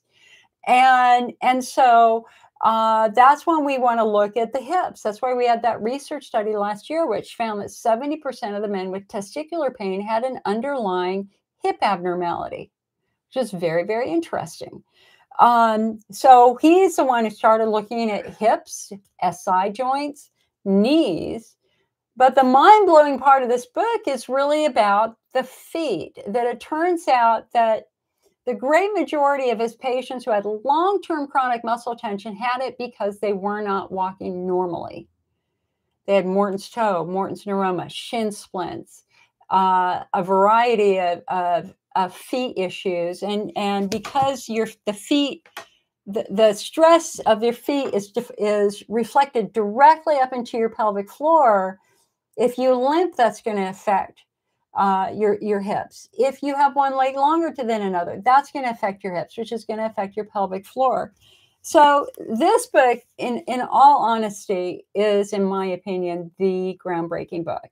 And it's free on Kindle Unlimited. So come on, no excuses. It's freaking free. You can buy print copies from us in our store for $29, on Amazon, they're $36. As you can see, it's a big, meaty book. What's particularly encouraging in this book are all the patient stories that he shares. I mean, the patient stories are just wonderful. So look, I just opened it up to, let's see. Okay, this is a chapter on bones. Okay, a 56-year-old man was rear-ended while driving his car. Upon impact, his right foot was on the brake pedal. He experienced immediate right low back pain and pelvic pain when the impact transferred the force through his right leg up towards his pelvis. Pain developed in his right buttock, groin, and leg. The patient also felt pain with urination, erection, and orgasm. The mechanism of this injury is one of a shearing motion to the pelvis that travels up the leg to the ischium, one of the three hip bone components, and the sacrotuberous ligament via the hamstring muscle. The ligament connects the sacrum to the sit bone, and the hamstring muscles attach to the ligament, yada, yada, yada. Okay. Our examination revealed dysfunctional pelvic floor muscles, an elevated right hip, and trigger points along the low back muscles and iliac crest. All right. The patient's symptoms were alleviated with pelvic floor physical therapy, osteopathic manipulation of the displaced hip, and trigger point injections of the involved muscles, and prolotherapy for the ligament that was messed up. And that's what I'm waiting for, is prolotherapy for my bad ligament. Here's another one. 37-year-old woman had a sudden unexplained onset of pain in her buttock and leg that radiated down to her heel. She began having pubic and vaginal pain, urinary burning, and rectal spasms. These symptoms suggested lumbar disc herniation, urinary infection, hemorrhoids, and colitis, but all of these problems were ruled out with lab tests and an MRI of her back. Dr. Weiss's internal physical examination revealed pelvic floor dysfunction. My external examination disclosed a short leg, SI joint instability, sacroiliac ligament laxity, and a tender sacrotuberous ligament. An x-ray of the patient's pelvis confirmed a short leg with a significant tilt at the base of the sacrum. A simple shoe lift and SI manipulation combined with internal myofascial release to relax the tight pelvic floor muscles relieved all of her bladder symptoms. Joanne on YouTube says, yes, I have Dr. Weiss's book and learned so much. I went back to my chiropractor who got me lifts in my shoes and have been working on my hips and sacrum. Yes. Here's another one. A 46-year-old fireman developed penile, perineal, and anal pain after lifting a heavy fire hose. Dr. Weiss's examination and nerve testing revealed a pudendal nerve injury for which he administered nerve blocks and internal myofascial release for 3 years. During this time, the patient had varying periods of relief, but unless he limited his activity, he experienced a painful flare. Concerned about the limited progress and wondering if a biomechanical problem would explain it, Dr. Weiss referred him to me. I found SI joint instability and performed a series of prolotherapy injections to tighten the SI ligaments. This solved the problem. The patient had durable relief from his pudendal nerve pain and was able to discontinue his pain meds and finally return to work.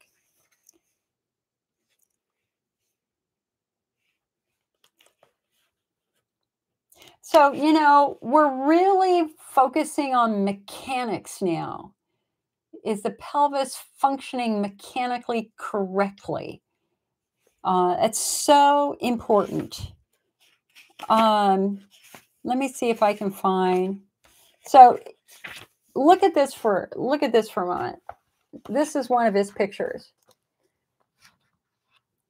and in this, he's demonstrating what happens to your pelvis when you have an ankle that rolls. So here's a normal pelvis, right? So we have the muscles going straight up, and you can see that the hip is in proper position. Now look at what happens when you roll your ankle to the inward. Look at the angle. And you can see that number one, the hips are no longer level, and number two, it's now stretching too far. This muscle right here and the ligaments right here. And so literally, if you have had a long-term foot dysfunction, this could explain why you have pelvic pain. I have one of our clients was born with a club foot, and her pelvic floor muscles are so tight. And the challenge for her is they can't normalize how she walks to get her muscles to relax. It's challenging. So here we go. A 50-year-old man had been seeing me occasionally for over 10 years for intermittent perineal pain. Now, your perineum is that space between your rectum and your vagina, or your rectum and your testicles, okay? So a 50-year-old man had been seeing me occasionally for over a 10-year period for intermittent pain. I'd been treating his tight pelvic floor muscles and trigger points with internal manual therapy. Though he received great relief from these treatments, pain flares inevitably occurred. Frankly, I've never completely understood the mechanics of his symptom flares until he came in one day complaining of hip pain while walking over hiking trails. This led me to question him further and ultimately put us on the right track. I asked if there were any other musculoskeletal problems that he had not thought to mention previously. He responded that he had always had pain at the base of his large toes that he attributed to arthritis. But because he knew other family members had the same problem, he never sought attention for this congenital issue. I then examined his feet, something I've not been accustomed to doing, and found bunions and moderate overpronation. At that moment, the light went on. I had found the origin for his hip pain that he had experienced during hiking and also of his intermittent perineal pain. Podiatric treatment eliminated his pain flares. Bunions are a sign of abnormal pronation, which lessens the shock-absorbing action of the feet, placing added stress on the leg and hip. This additional stress affects the hip rotator muscles, the obturator and piriformis. The dysfunction of these muscles can create a wide range of pelvic floor complaints, including perineal pain.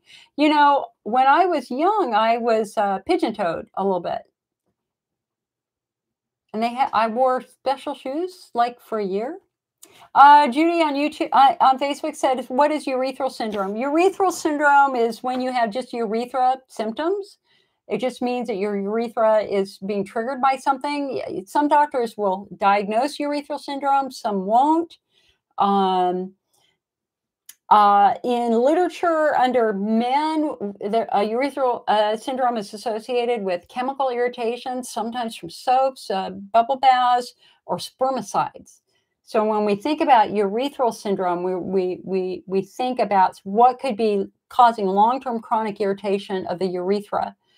And so it could be chemical irritation, but it could be dryness, estrogen atrophy too. And again, if you go over to our website, I have a blog called The 7 Causes of Urethral Pain. So go on over to icnetwork.org and read that blog.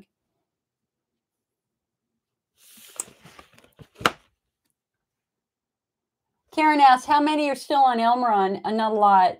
Most, I'm going to say that 98% of the patients that I work with now are off of Elmeron.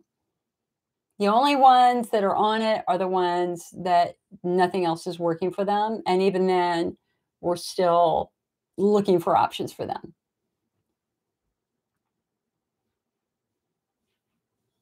Lori says, do you have a pelvic specialist doctor in West San Fernando Valley or Simi Valley? Wait.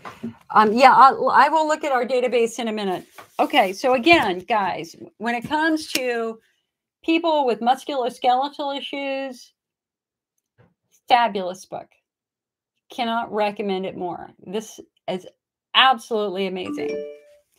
If you're struggling with just a lot of chronic pain and you just don't quite know what to do next, When It Hurts Down Here by Dr. Angie Storr is a wonderful, very simplified book that will give you some very, very good things that you can do to help reduce pain. And she talks, one of the things in this book that I really like, I mean, I think everybody should read this book. And you can see, I mean, I've highlighted areas. I absorb these books. She talks about the vagus nerve, which is interesting. You know, like I have been told that I have vagal nerve sensitivity, and I have always, my entire life, had issues with, sometimes when I have a bowel movement, I get nauseous. And they say that that's all vagus nerve. I mean, it goes away after about 5 minutes, but it's my body. I wanted to find this picture in here. It's a really cool picture in there. Yeah, here it is. So look at this. You see this picture right here? This is a sideways view of the nerves in your pelvis. And so you can see that all of the nerves eventually merge up at the spinal cord. And in fact, researchers have put radioactive tracers in the nerves from the bladder and then different radioactive tracers in the nerves for the bowel, because they wanted to see if they ever merged. And they do. They merge at the spinal cord and they end up in the same nerve bundle. And so this helps us understand something called neurocrosstalk. When we certainly know that when the bladder gets really, really irritated, other things down there tend to get more irritated too, like the bowel. And when the bowel gets irritated, the bladder can get irritated, and you got to throw in the vulva in there too, because you can see all the nerves end up merging. We call that neurocrosstalk. I used to say to my back when my IC was really bad, I would have, I had a very specific sequence of events that happened. I would have vulvar pain one day, like vulvodynia. Then I would have urethral pain for one day, and then it would hit my bladder, and I would have bladder pain. And it was just really, it was very predictable the first year. And that eventually went away. But I asked my doctors, what the hell was that? And they were like, we don't know. Well, now we know. It's neurocrosstalk. Now listen, if you simply do not know what the hell is wrong with you, and your doctor keeps saying your bladder's normal, and if bladder therapies are not working for you, this book just came out, and oh my God, did we need this 20 years ago. This was produced by Dr. Elise Day and Dr. Theodore Stern, who are at Harvard and Mass General Hospital. And so what they did in this book is they went through every other possible condition which can trigger pelvic pain and IC symptoms. And so they invited experts from the best experts in the nation to contribute chapters so that you have a better grasp of what other things can be causing your pain.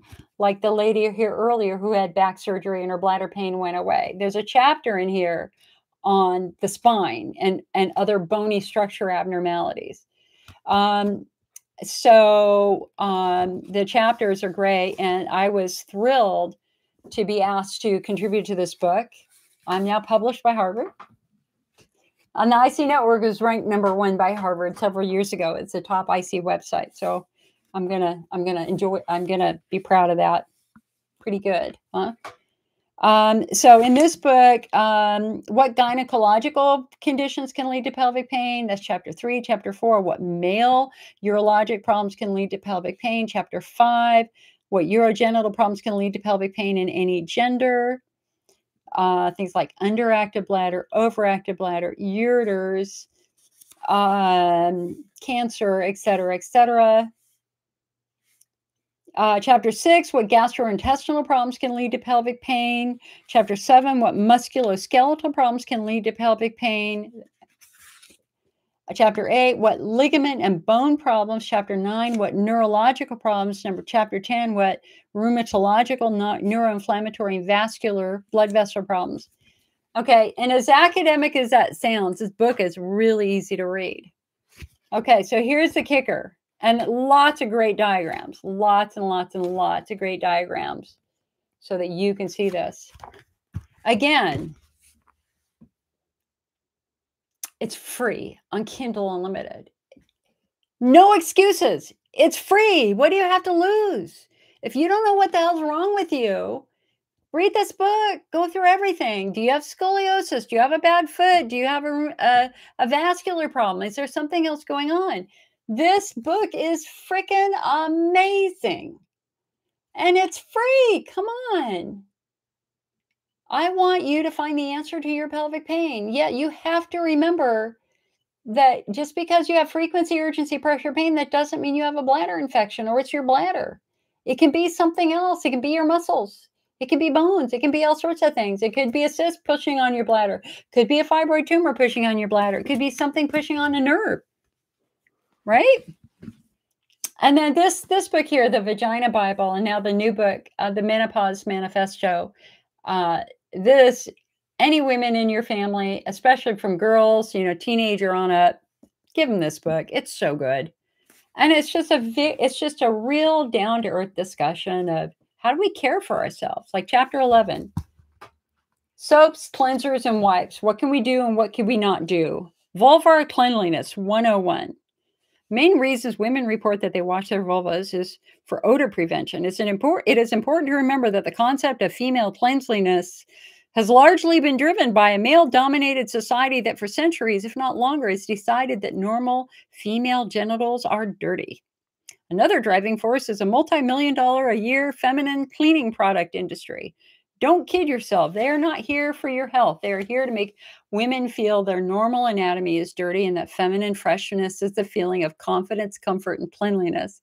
And yes, that is from an advertisement for a popular product. Many of the ads for these products are barely updated versions of the Lysol douche ads from the 30s. Oh my God. Lysol douche? Holy crap.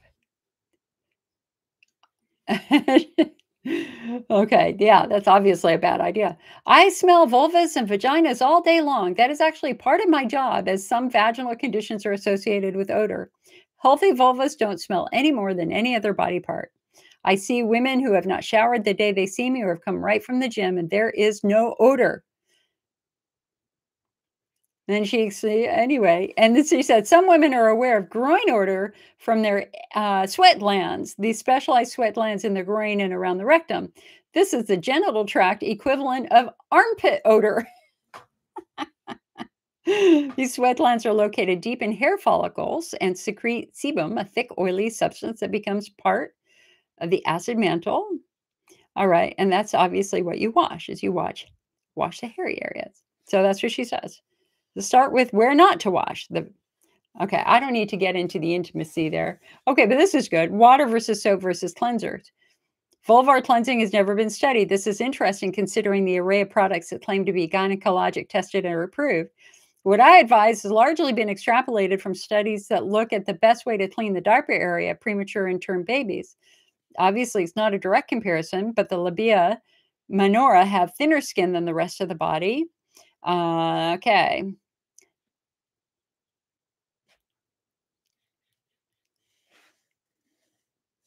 There are two types of products to consider: soap and cleansers. Soap strips away the acid mantle, the natural oils and bacteria that are an important part of the skin's defense. If a product is called soap, I don't care how gentle it is, it can dry the skin, which can leave you feeling irritated and possibly more susceptible to microtrauma.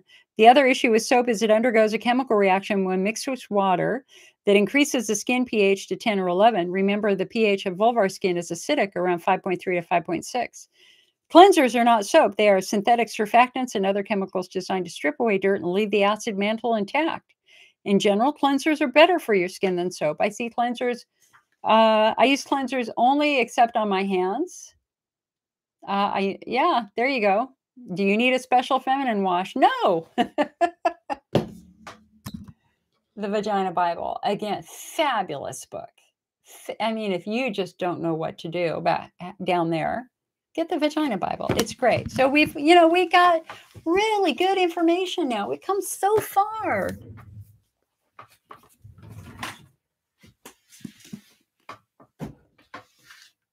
All right, I'm going to close the Zoom meeting. Sometimes we got 15 in there and sometimes we got 1. I'm good either way. Zoom meeting is over.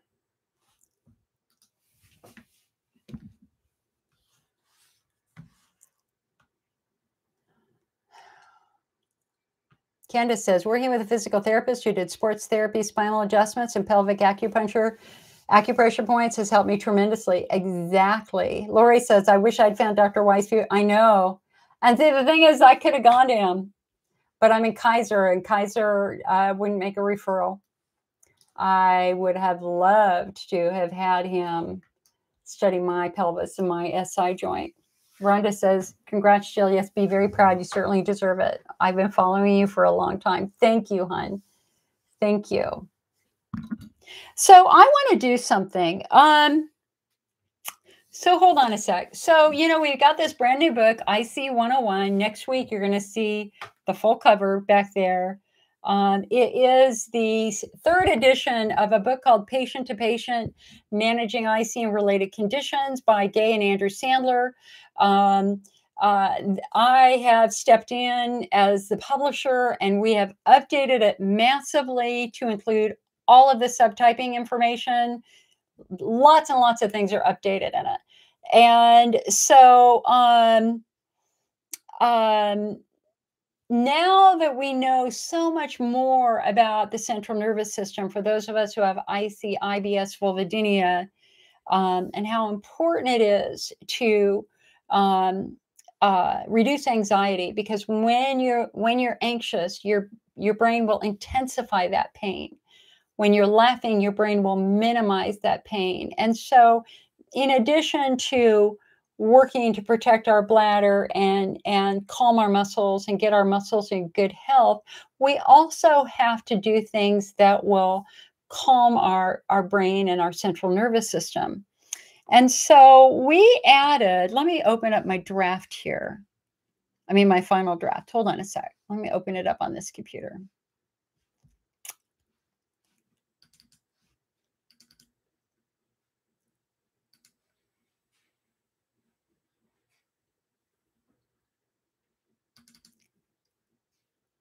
I wanted to do one of the guided relaxations in here. Hold on, let me find it.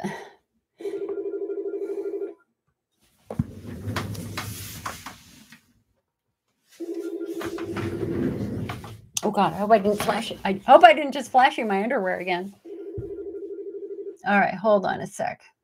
Let me find it.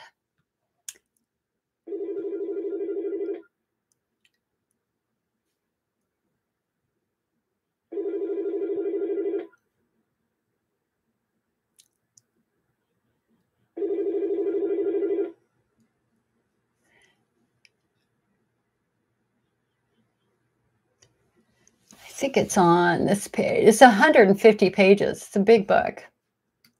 And it's going to be spiral bound, so you'll be able to open it up and do the exercises on the page.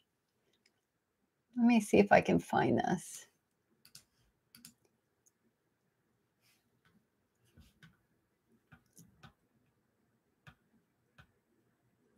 Here it is. All right. So guys, I want to do, let's just, I mean, like, I don't know about you, but my goal today is I just kind of wanted to have a happy, relaxed meeting today. And I'm feeling pretty good about it. Joanne says, what are the good OTC probiotic for IBS? Actually, we just put a brand new probiotic in our store.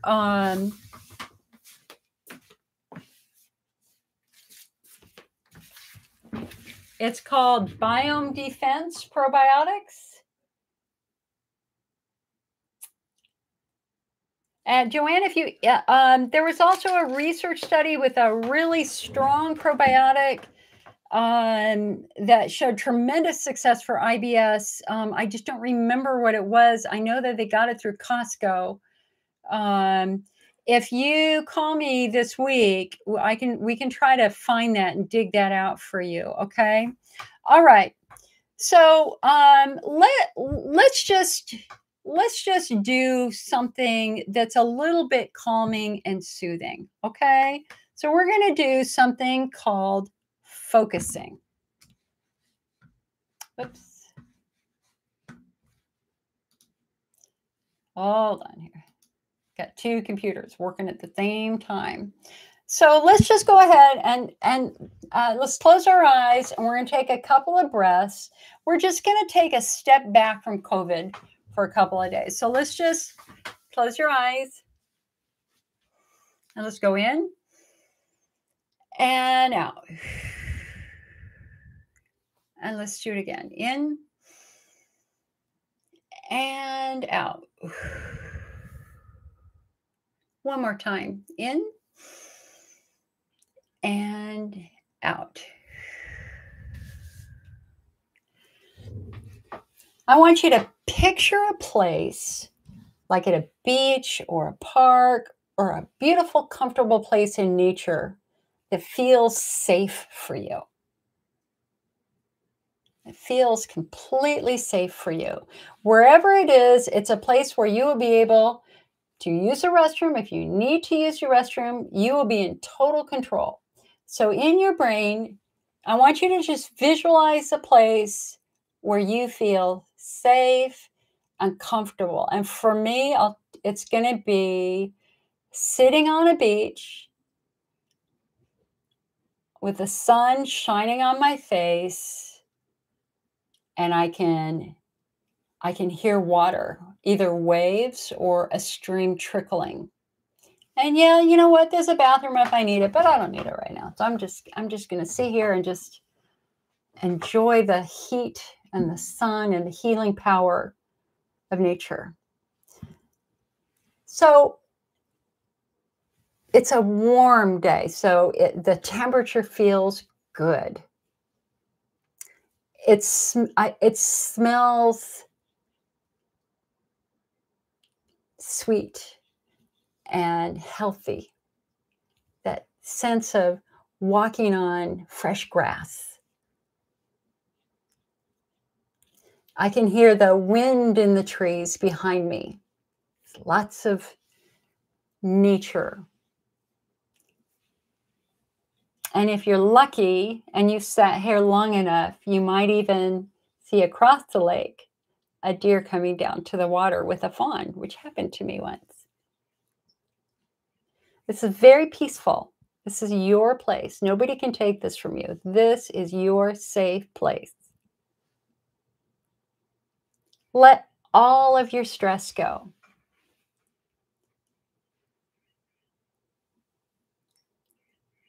You don't have to go anywhere. Nobody expects you to do anything right now. This is your happy place.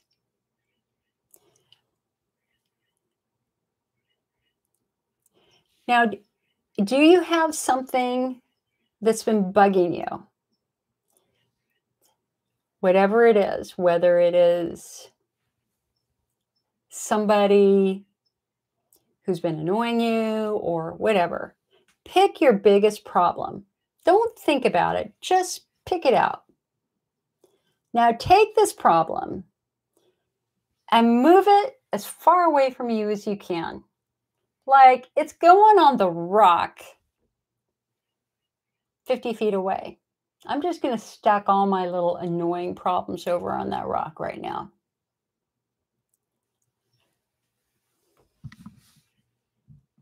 Is there anything else? Is there anything else that's bothering you at this moment? If there is, take a breath.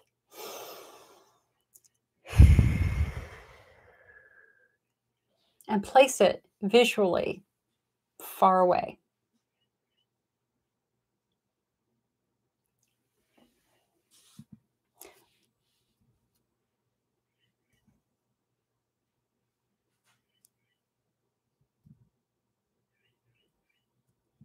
Picture yourself now standing up, turning and walking away. You're going to leave the rock. You're going to leave the problems behind you. And as you turn and walk away, let the beauty and safety of this special place fill you with comfort and confidence and peace and strength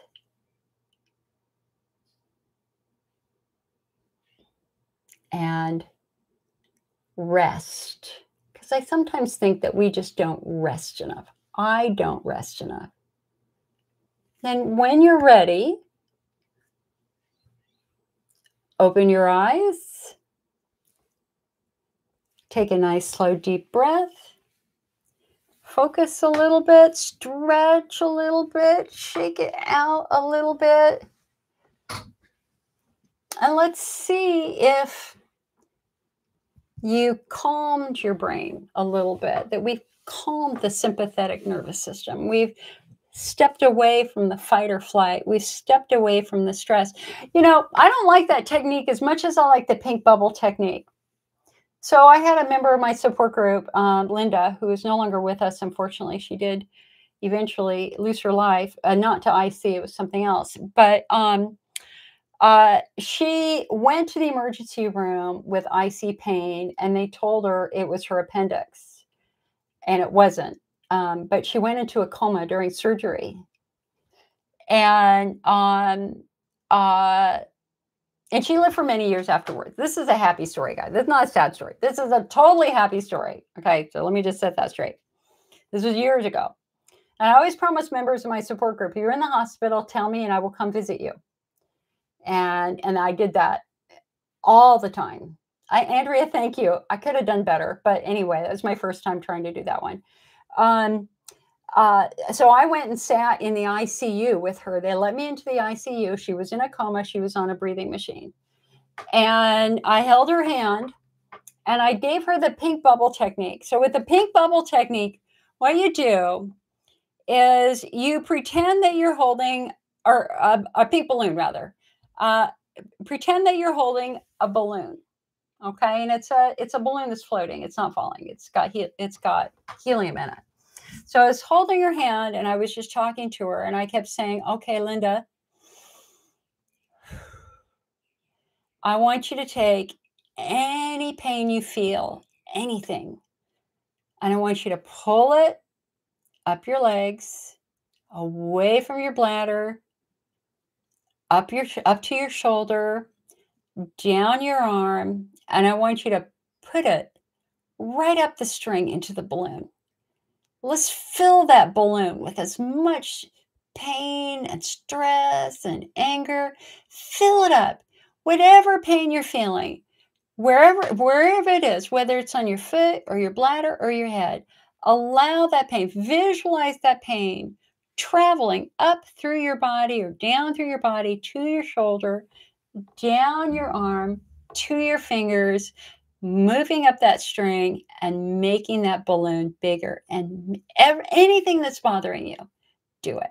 whether it is an annoying person in your life or a job difficulty or whatever, or any medical condition, man, you fill that up as big as you can. Okay. And when you're done, open your hand and let it float away. Just let it flow away and watch your eyes float. The wind has picked it up. It's carrying it away. It's a nice release. So I literally did that with her every day for 2 weeks. And then she woke up. She woke up. And I went and saw her. And she looks at me and she goes, "What the hell? What's a balloon?" She was delighted. She said, "That balloon was great. It really helped me, but it sure was strange."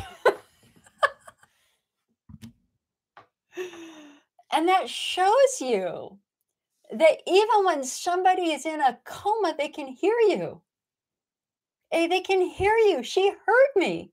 It was great. It was so great. I gave her a big hug, and oh my God, we laughed about that for years afterwards, that she was able to use the pink balloon while she was in a coma. Another one that I really like is called the red bubble. Of course, you can pick any bubble you want. This is really good for somebody who has nightmares. And so it's especially children. And so with the red bubble, what you do is, so let's just say you have a child who struggles with nightmares. Okay, so you have them lay on their bed and you lay next to them and say, "All right, honey, we're going to make a bubble over your bed." And the purpose of the bubble is to make this your safe, happy place. Nothing can get through the bubble unless you want it to come through the bubble. So if you want me to give you a hug, you got to let me through your bubble. Okay? And so you basically have your child lay on their bed, do a couple of deep breaths. Do it again. And then with your hand, draw. Okay, honey, I'm going to make your bubble. Here it is. Oh, look at this. I'm making a bubble. It's right over your bed. And of course, you have your child close your eyes. They're imagining. Now, can you see your bubble? It's shimmering. Isn't it pretty? It's kind of like a rainbow. But it kind of looks like a fairy would make it too. Let's make it really fun. Okay, now the cool thing about this bubble is it's your safe place. The only thing that can get through this bubble are things that you want to get through this bubble. Anything else can't get through. It's not going to get through. And so as you sleep tonight, I want you to remember you've got this wonderful bubble over your head. And that also is a really good self-defense tool, especially now in the era of social media. Now, listen, we can't let a total stranger ruin our day. We have to have good defense skills. We have to teach our kids and teach ourselves how to have that bubble online.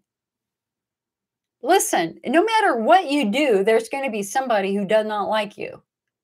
You could say, "God bless America" on the 4th of July, and you'll have somebody not like you saying that for one reason or another. Or you could say, whatever. It doesn't matter what it is. 25% of the people you meet are not going to like you. And in the era of social media, they don't just not like you from a distance. They'll trounce on you however they can do it on Facebook or Twitter or whatever, or Instagram or whatever. We all have to have good defense skills. The only people that you really need to pay attention to are the people in your daily life that you touch and hold. You cannot allow a complete stranger to upset you or to make you feel worthless or ashamed or vulnerable. That's one of the things that I had to learn early on when I started the IC Network. Because guys, before we had Facebook and all this, what we had were internet news groups, and then I started the IC network. And with the IC network, we had 200,000 patients a month using our website. And you better believe we got a slam dunk lesson in how to stop fights early on. The power of words are very, very compelling, but it was very hard. I had a lot of people yelling at me back then. I had the guy who sold magnetized mattresses yell at me for not letting him promote his crap on our website. I had somebody yelling at me because I banned him from our website when they said nobody should have children, which was a load of shit. And it was very, very hard to not take their feedback very, very personally. But it's 28 years now, and I got really good defenses, and if a complete stranger emails me a hate letter, I'm sorry, but I'm not going to allow you to change my work. I'm not going to allow you how to change my purpose in life. I'm not going to allow you to change how I'm relating to the people around. I love constructive feedback. If you got something to say to me that you will make me a better person, I'm all for it. I love feedback. I love ideas. I love suggestions. I'm the yes girl. If you have a project you would like to pursue in the IC world, call me. I will help you. Because back when I started the IC network, nobody did that for me. Nobody did that for me. And guys, we got a next generation coming. And so when I'm gone, who's going to be here? We need more people. The more, the better. But we have to treat each other with respect and dignity. And we have to have good self-defense skills on the internet today. We just do. So the only people that you should ever allow to give you pause are the people that are in your life every day that touch you and hold you. A complete stranger, they have no power. Remember, they have no power. Yeah, they might have a wicked word. They might be able to send a mean email or a mean post. But that's about them. That's not about you. Think about the bullies in school. They weren't bullying you because you deserve to be bullying. They were bullying because somebody was bullying them. When somebody's harsh and aggressive in an IC support group, really what that means is that they're in pain. But that does not mean that they have the right to diminish others or they have the right to insult or be aggressive to others, right? Right? And I have to remind myself of that sometimes because, the last year's been pretty draining for all of us. And in the end, we all have our own purpose. And nobody should diminish your purpose. If you know in your heart what you are meant to do with this life, do it.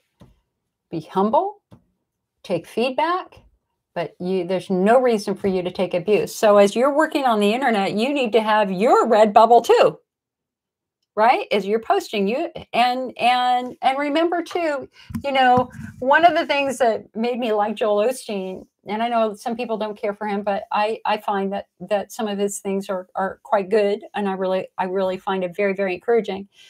He did a great talk about the internet and social networking, and he just said, listen, 25% of the people you meet are they're gonna like you, and they will always like you. Thank you to whoever you are. 25% of the people you meet will hate you. They will always hate you.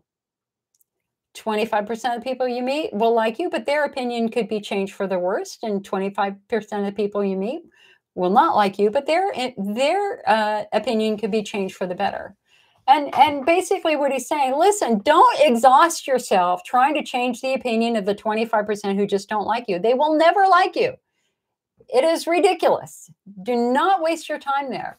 You have to, what we have to do instead is try to help those who are receptive to it.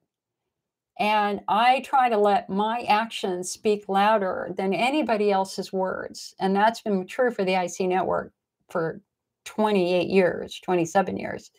Um, you will very, very rarely, I don't think I've ever mentioned somebody by name and dumped on them in these meetings. I would never do that. Now, privately, I might have my best friend that I will talk to, that I will vent to, and that's fine. But we have to remember to debate the message, not the moral character of those who we disagree with. And that's the ultimate flaw with life today that we've got to teach our kids, is that we have to learn how to separate that. And it's very, very hard. It's very, very hard. I don't want anybody to be hurt because they're participating in an IC support group and people are picking on each other, right? Don't pick on each other. And don't even come on support groups if you're not feeling well. If you're having a bad day, you're feeling depressed, you're feeling anxious, not the time to be on an internet support group. This is the time where you call your buddies. Hopefully you've got some IC buddies that you can talk with, and get outside, go take a walk, take a step back. Now, we have some really big things happening. So again, I've got the book release, IC 101. It's not just a bladder disease. I think I'll be putting up the PDF of that later this week. It's a yellow and black cover. Pretty excited about it. And then we're going to have the IC 101 medical records kit. We're going to have the IC 101 diet. We're going to have the IC 101 flare management guide. Very exciting. And the thing that you don't know about yet is even bigger than that. And all I can tell you is that it's just going to change the way that you track your symptoms, manage your symptoms, and work with your doctor. And I don't want to give it away too soon. That's probably going to be available in the fall. And I'm super, oh my God, I've already seen the first version. Oh, wow. It is so much better than I thought it could ever be. So we got that coming down the pipeline. That's pretty cool. We also have IC Awareness Month coming in August. And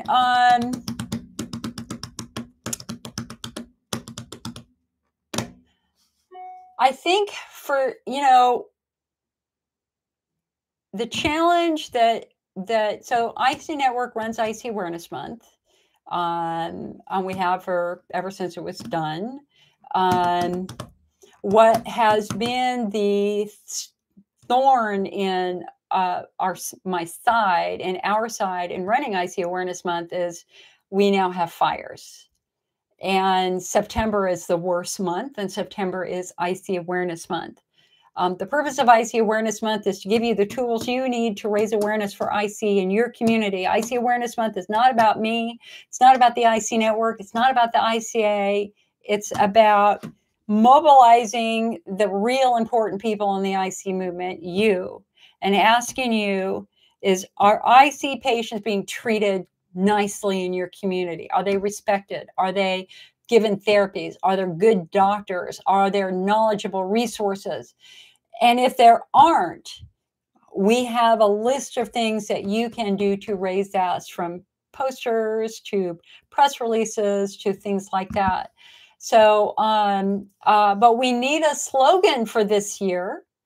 We don't have a slogan yet for this year. And I'm a little, jaded because we're already having fires almost every day. And they have told us that it is going to be an apocalyptic year in Northern California. They have also told us, for those of us who burned last year, that we will burn again this year. I mean, that's really what they're saying, is that don't think you're safe because you burned. You're more at risk now because now the super flammable underbrush is back. So I am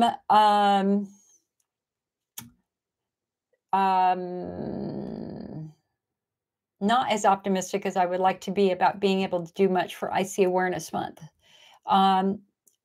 If anybody has any ideas on what you think we should do from a slogan standpoint, we've done on the website is icawareness.org. Last year it was your story is important, your voice matters, because, I'm very different as a national leader, and that is, I don't think that my voice is the most important. I think your voice is the most important. I can only tell my story, and my story is unique to me.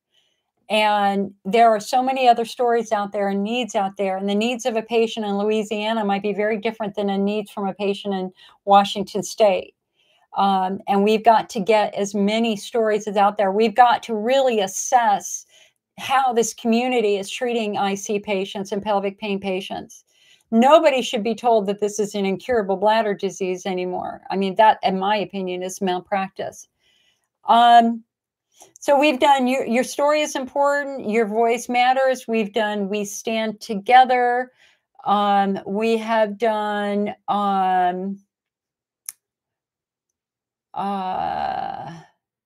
let's see, where is it?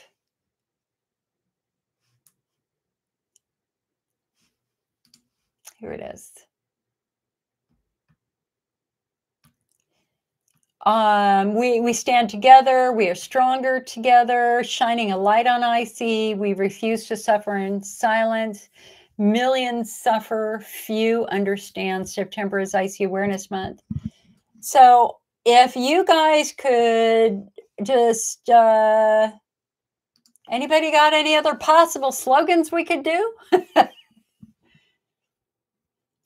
And then I'm always looking for volunteers who want to step forward and help a little bit.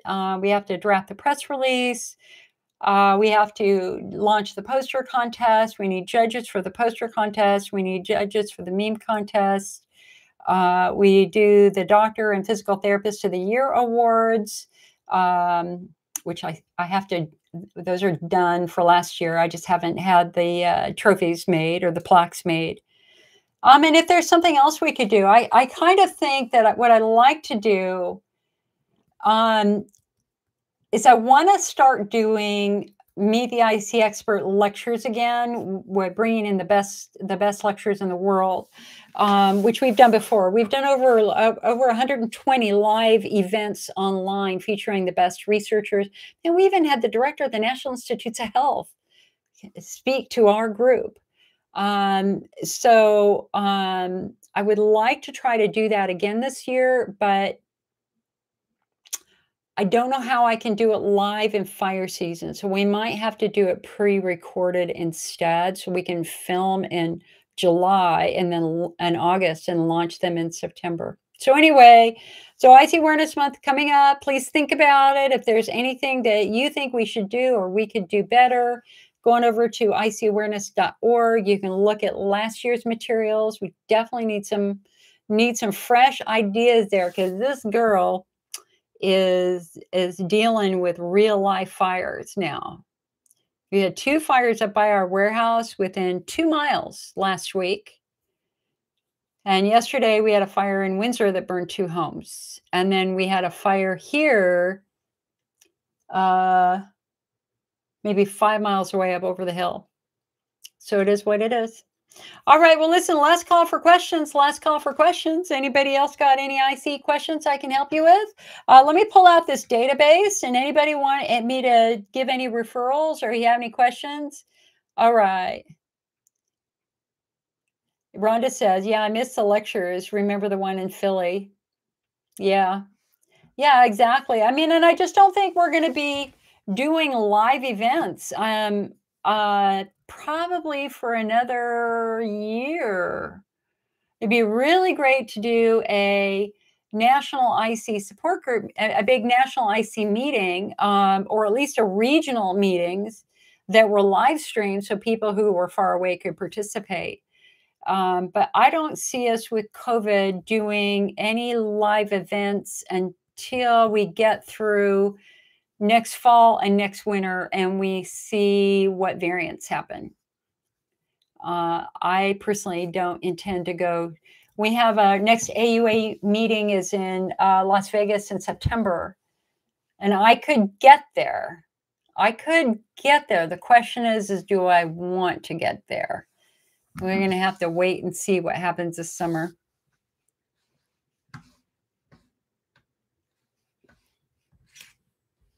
All right, last call for questions. Last call for questions.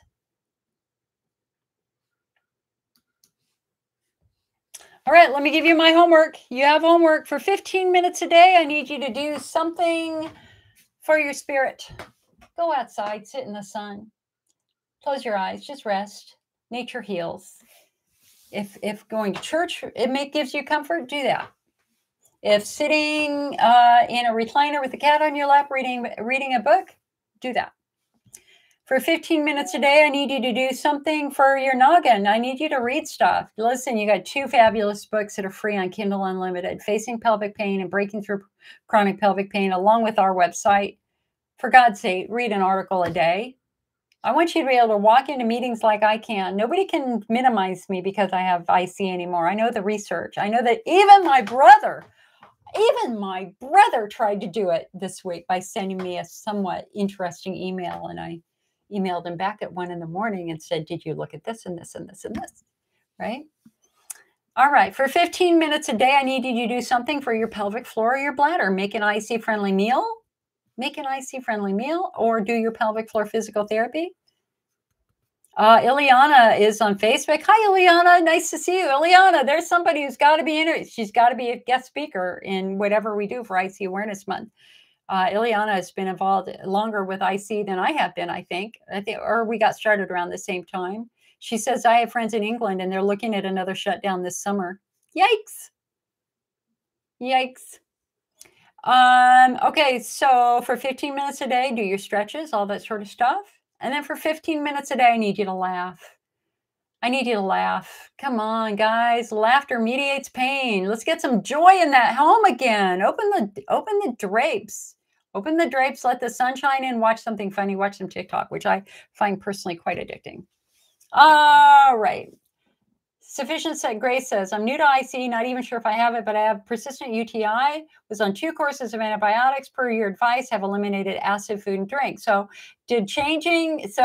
Grace, did changing your diet change that? Did your symptoms change when you eliminated acidic food and drinks? Andrea says, what's the name of your estrogen cream? I personally use a compounded preservative-free estradiol cream. FG says, what's the best time to call when you're free? In the afternoons. In the mornings, I'm doing elder care and I'm doing email. Okay, so Grace says, so remember, Grace is new to IC, not sure she had it, persistent UTI symptoms. She changed her diet and it helped at first, but no longer. So Grace, I think the best thing you could do is let's try to subtype you first. Let's see if we can figure out what the physical reality of your body is. Do we know, has anybody looked in your bladder? People are asking for our number. Our phone number is right on our Facebook page and right at the top of our website, 800-928-7496. Okay, let me open this database here and we can look up some names for you guys. I just have to open up Excel.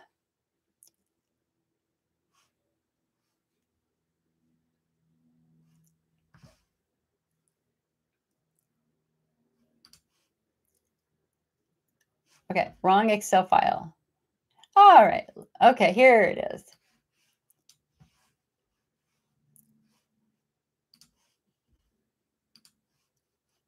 Okay, so, pelvic specialist in West San Fernando Valley or Simi Valley, California. So, what you do have in Southern California that is really quite exciting is you've got Pelvic Health and Rehab. I think that they are an amazing group of physical therapists who specialize in pelvic pain. They have offices in the San Francisco Bay Area, in the LA Basin, on the peninsula, in Massachusetts.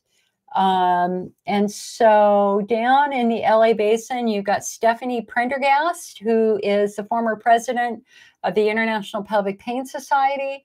She is an absolutely phenomenal pelvic floor physical therapist. So in terms of, so hold on a sec. Let me just look here.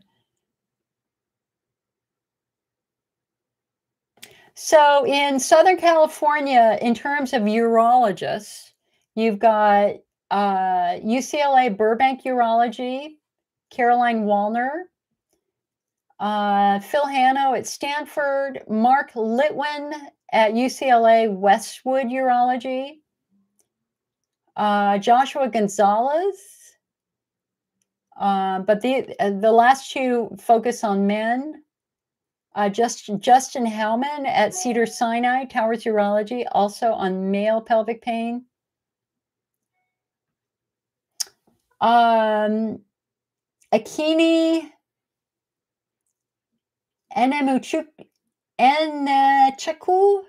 Chukwu and Amy Doberfol at Stanford Urology, and Jeanette Potts at Vista Urology. Now let's see physical therapists. Physiatrist, if you're looking for a physiatrist in Southern California, Leah Rispoli at Remedy Pain Solutions in Marina del Rey or Manhattan Beach.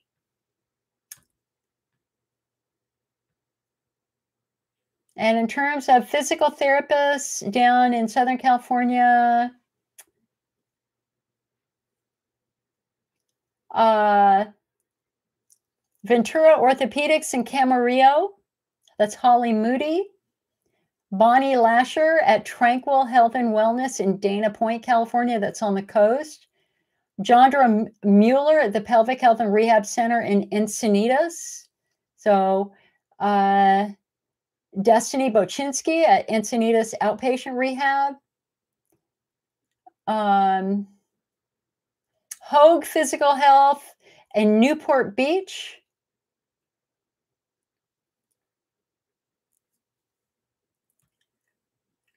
Anna Tracy at UC San Diego La Jolla. Pelvic Sanity with Nicole Kozian, Ellen Meisner, Elizabeth Nakamura, and Sharon Thompson in Laguna Hills. Deconstruct Health in Long Beach. Sarton Physical Therapy in Los Alamitos. Pelvic Health and Rehab Center, Stephanie Pendergrast and Courtney Edgecombe in LA, downtown LA. Literally probably one of the best in the world, Stephanie Pendergast. Sarton Physical Therapy in Mission Viejo. Tri-Valley Urology in Murrieta. Amy Block Physical Therapy in Newport Beach.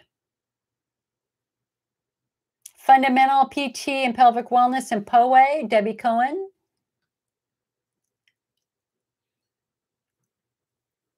The Physical Therapy Effect in San Diego, Scripps Clinic, Rancho Bernardo, San Diego, that's Joyce Steele. Cottage Rehabilitation in Santa Barbara, California, Natalie Hickenbotham. I was born at Cottage Hospital in Santa Barbara. Fusion Wellness in Sherman Oaks, California. That's Heather Jeffcoat, Mary Shriver, and Nancy Wong. Custom Physical Therapy in Thousand Oaks, Angela Spruill. Sarton Physical Therapy in Tustin, California. Andrea Gutierrez at the Henry Mayo Fitness Center in Valencia. Elizabeth Macus at Henry Mayo Memorial Hospital in Valencia. Jillian Giannini in Pelvic Health and Rehab in Westlake Village. I'm not sure where Westlake Village is, to be quite honest.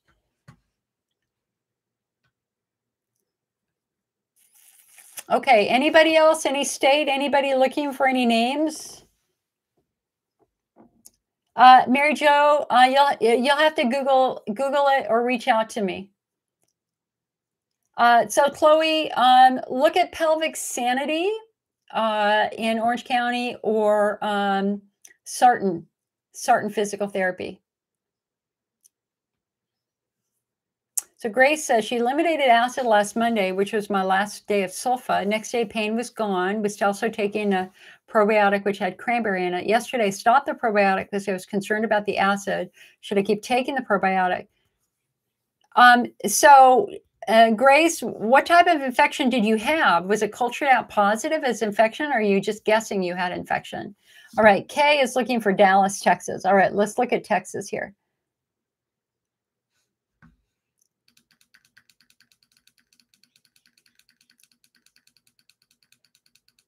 Hey guys, I don't know these people. I mean, I know some of them personally, like Stephanie, but this is a database from Harvard. So, all right. A pelvic pain providers in the USA. All right, so Dallas, let's see here. Houston, Austin, Round Rock, Dallas. Okay. So pain specialist doctor at UT Southwestern in Dallas named Carl Noe, N-O-E. Does peripheral nerve blocks, sympathetic nerve blocks, and ablation. John Michaels at Interventional Spine and Pain in Dallas.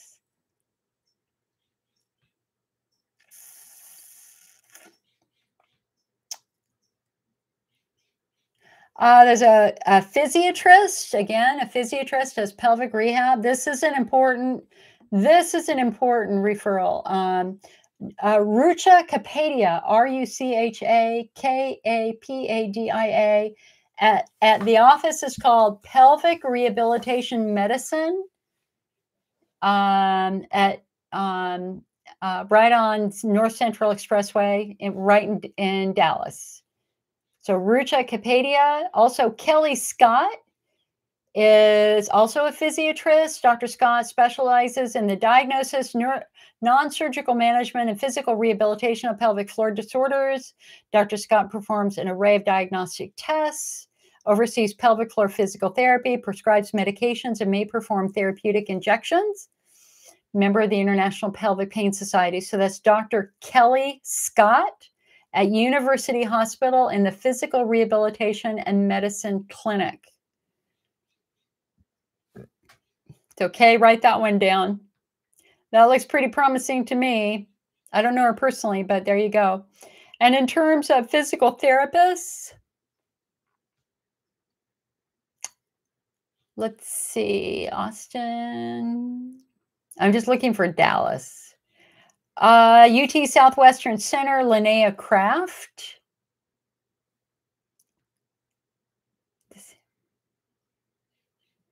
So it sounds like your best bet there is honestly Dr. Kelly Scott, because it sounds like they've got physical therapists on staff who do pelvic floor work, okay? Cindy says, yeah, Ileana says Nicole Kozian at Pelvic Sanity in Laguna Hills, exactly. Yeah. And her book, The IC Solution, is really, again, was a groundbreaking book when it came out. Good book. Cindy says, I was in an auto accident a week ago. I've been flaring ever since. Emotions and trauma really hit me hard. Oh, Cindy, I'm so hard to hear that. I'm so sorry to hear that. Oh my God. Were you hurt? What happened?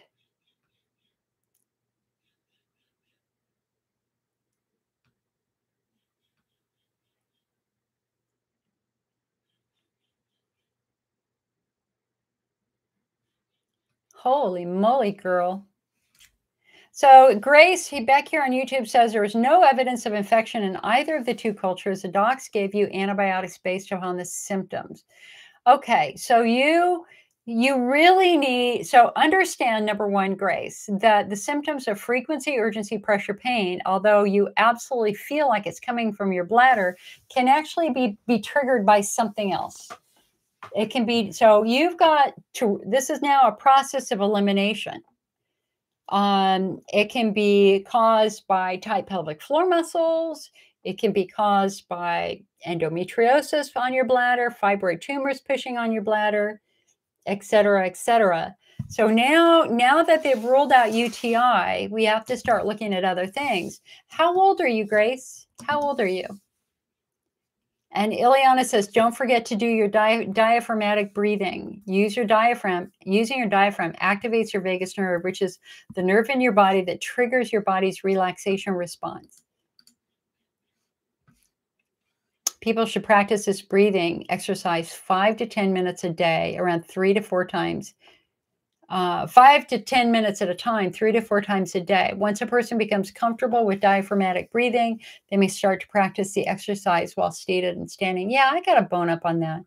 I mean, I know I've been through that before. Okay, so Grace, so seriously, so how long has this been going on, hon? I mean, have you had bladder problems, urethra problems for years, or is this brand new for you, like in the last couple of months? 3 weeks. Okay. So at the age of 59, you are now postmenopausal, correct? Are you still having your periods? Really? Wow. Okay. Wow. Okay. So even if you're still having periods, you have to understand that you are at least. Wait. You should see your answers to me. No. Yes. Okay. At your age, okay, you're not having periods anymore. Okay.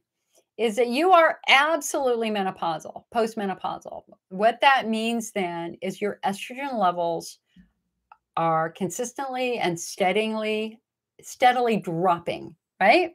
And that affects your skin, and that affects your bladder. That affects all of your mucous membranes. You know, think about the bladder for a moment. The bladder is the only organ in the human body designed to hold toxic waste because urine is body waste. Urine contains ammonia and urea and all sorts of stuff. So how does the bladder protect itself from the caustic substances in urine? It has a nice thick coating of mucus. We call it the mighty mucus. And the purpose of the mucus is to serve as a barrier. It protects the skin from whatever's in your urine as well as from bacteria. Unfortunately, that mucus is estrogen dependent. So when you're young and you have a lot of estrogen, you have a lot of mucus and you can get away with stuff. When you're older, you have much less estrogen, much less mucus. And what that means then is that your bladder's ability and your urethra's ability to defend itself is now compromised. That is not a disease. That is aging. We call that the genitourinary syndrome of menopause.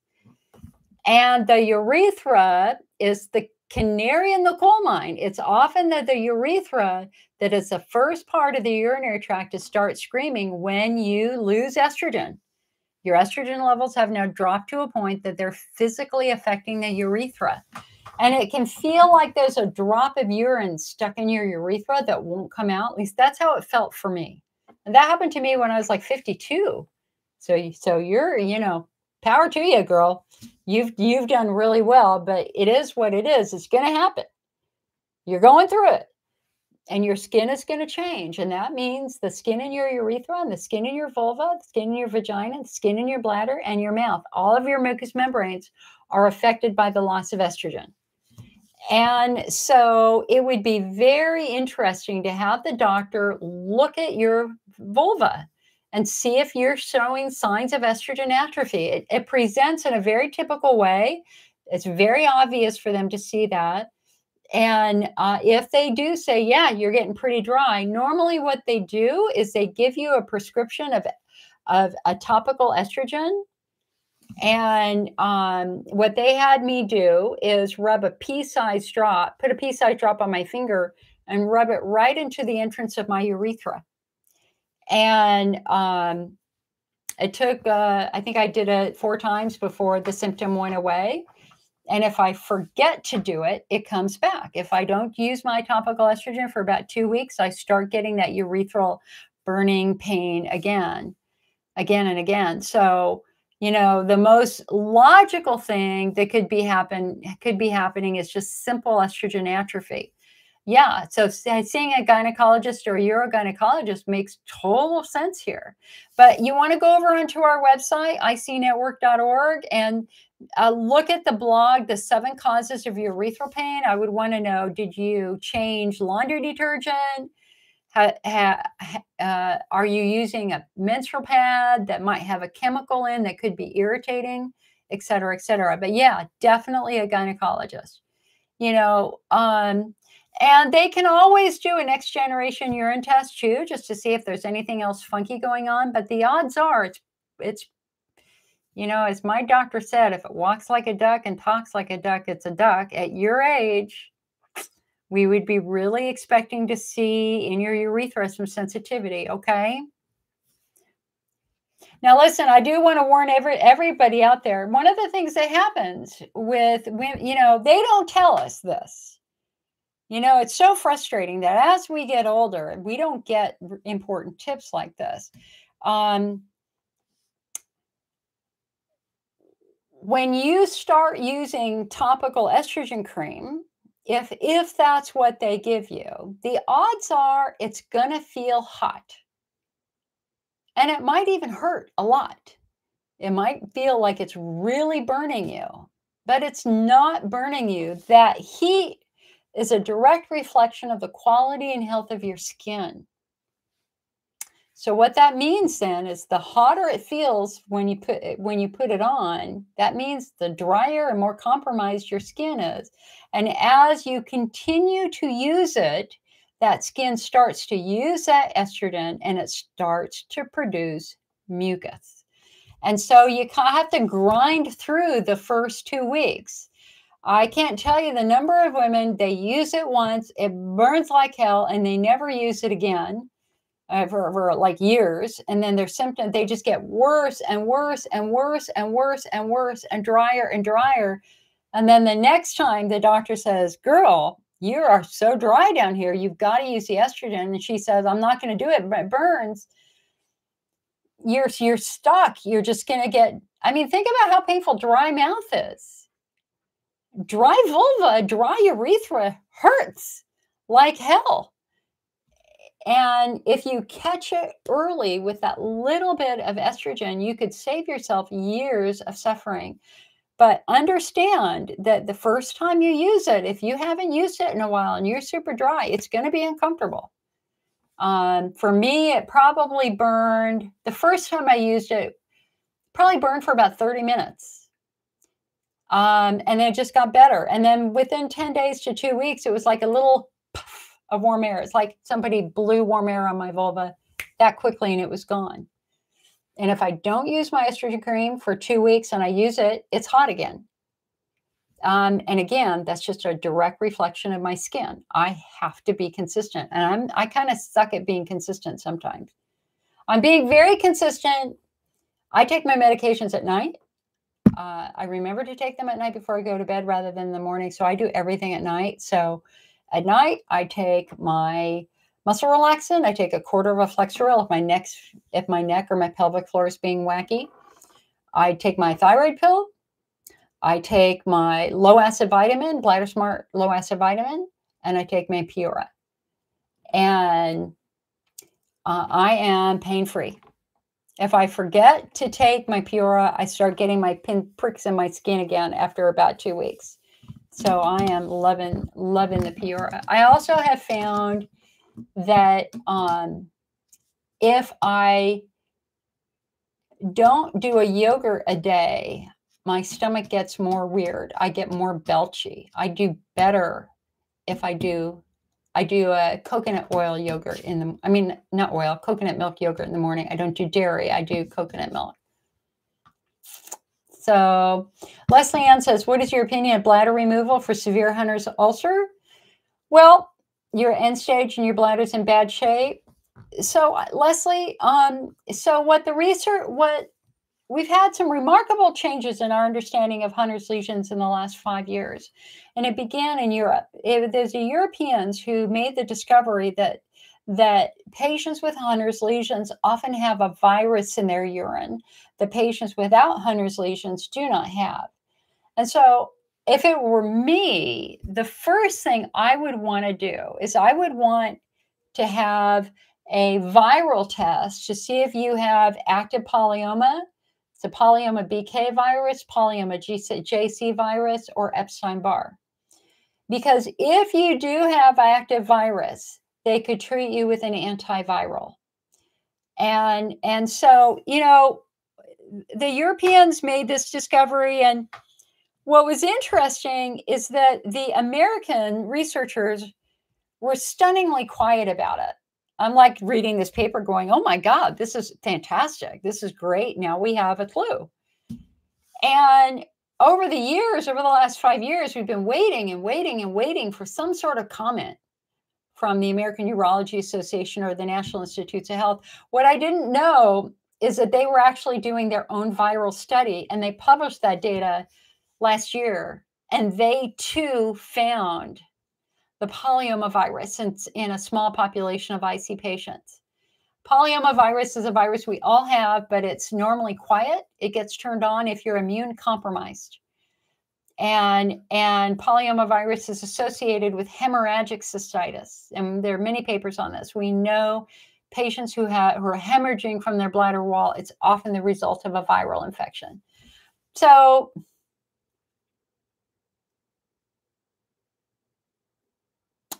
what do you mean they have and it didn't help? Leslie, what do you mean by that?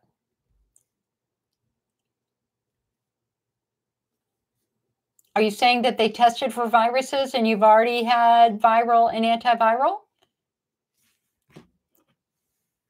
Or have I just completely blown your mind?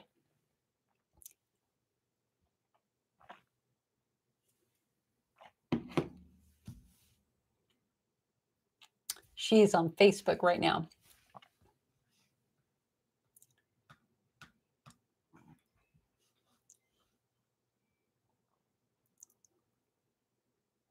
So Leslie, what did you mean by they have and it didn't help?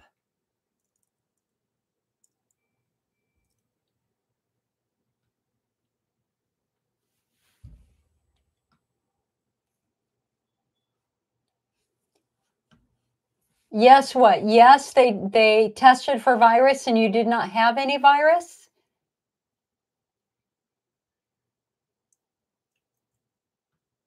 You can just type yes, it's okay.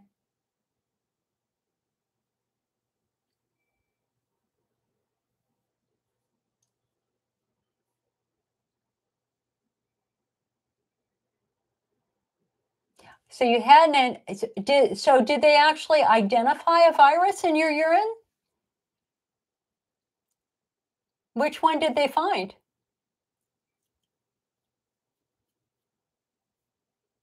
And guys, you know, we actually also now believe, oh, you had a virus. Look at that. Do you know which one it was?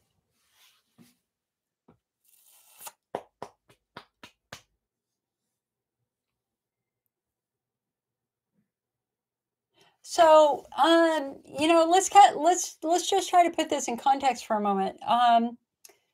So, and FG, yes, I will. FG, just give me a moment. I'm thinking you're still here. So let me just deal with Leslie for a moment, and then I'm going to come back to you. Okay.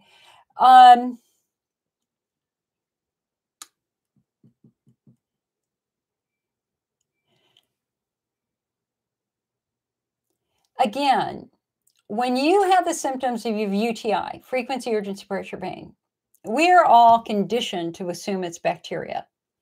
We are all conditioned to assume that it's a E. coli urinary tract infection. You have to remember that the only way that the bladder can tell you that there's a problem is with the symptoms of frequency urgency pressure pain. A bullet wound would feel like infection. A stab wound would feel like infection. Cancer feels like infection. It's the only way the bladder can tell you that there's a problem. But that said, now that we have more data on the types of infections out there, our eyes are now much wider. You know, I mean, our perspective is much wider. So, as an example, the human papillomavirus, HPV, which is such a public health threat right now, and we have the HPV vaccine for children or teens. There are many, many strains of HPV, and some strains of HPV have been proven to be linked to cancer. And I was working with like a 32-year-old who had urethral cancer from HPV. And they removed her urethra, they removed her bladder, and they gave her a total hysterectomy at the age of 32 for a viral-driven cancer. And what was stunning about her call is that it was like 6 weeks later, and they thought she'd be able to go back to work. Like, are you kidding me? No, not going to happen. Not going to happen. That is massive surgery. But what was sad about her case is that it was preventable. If she'd had the HPV vaccine, it could have nipped that in the bud. So you guys, you have to be aware of the viral pathogens. We also now believe that COVID, we have research that has found active COVID infections in kidneys, or 14 research studies that have found active COVID virus in urine. And it's not hard to guess that for the 25% of IC patients who get COVID who report extreme bladder symptoms, that they might have active COVID in their bladder wall. We think, I've talked with a number of doctors around, and we all believe that that's possible. So in this case, Leslie's had severe ulcers for 10 years. They found virus.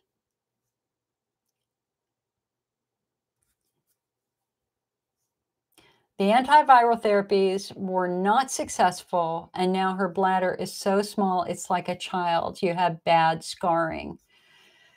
So there comes a point in time when, if the bladder has shrunken and it becomes the size of a walnut, that's really the context in which they would really start considering cystectomy. I think clearly getting a second opinion is crucially important. And we never want to, especially for something like cystectomy, because the recovery time for cystectomy really is going to be about a year. We have a cystectomy bladder removal message board over on our website that has years worth of comments from patients who were considering it and had it done.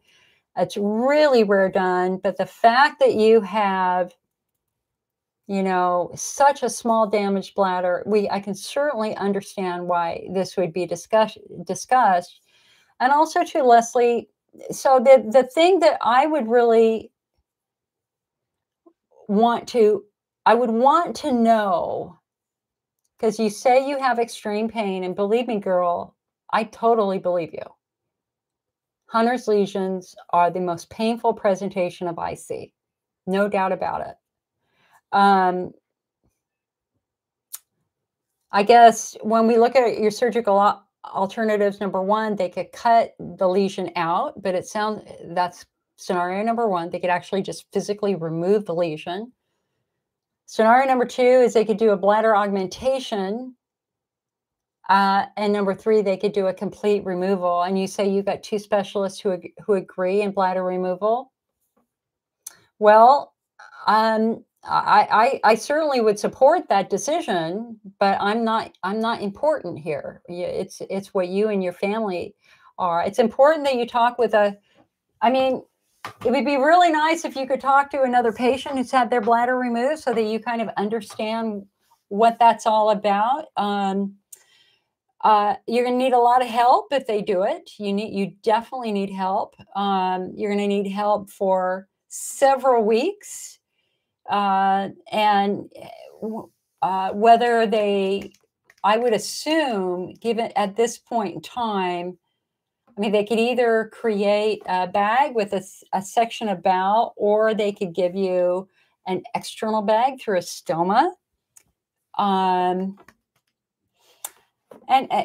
Leslie says she's feeling sad. I understand that you're feeling sad. Girl, I get it. I really, really get it. I want you to look at it as opportunity.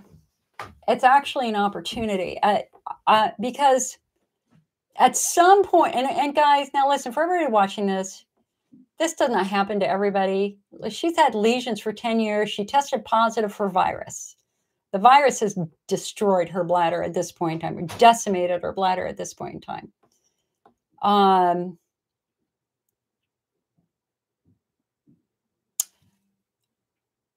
by removing the organ and by removing the source of the infection, it could completely change your life.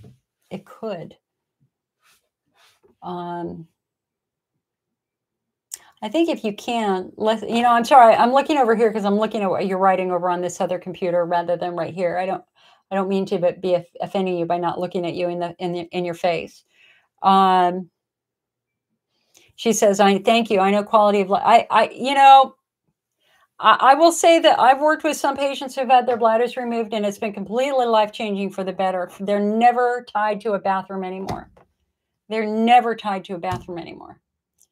And they are so grateful to have their bladder removed. The sticky wicket in this whole thing is the fact that you've had pain for some time, and so we have to assume that your muscles are pretty tight, because muscles get tight when you're in pain. That's called the guarding reflex. And we also have to assume that you've got some neurosensitization because the nerves in the area have been traumatized.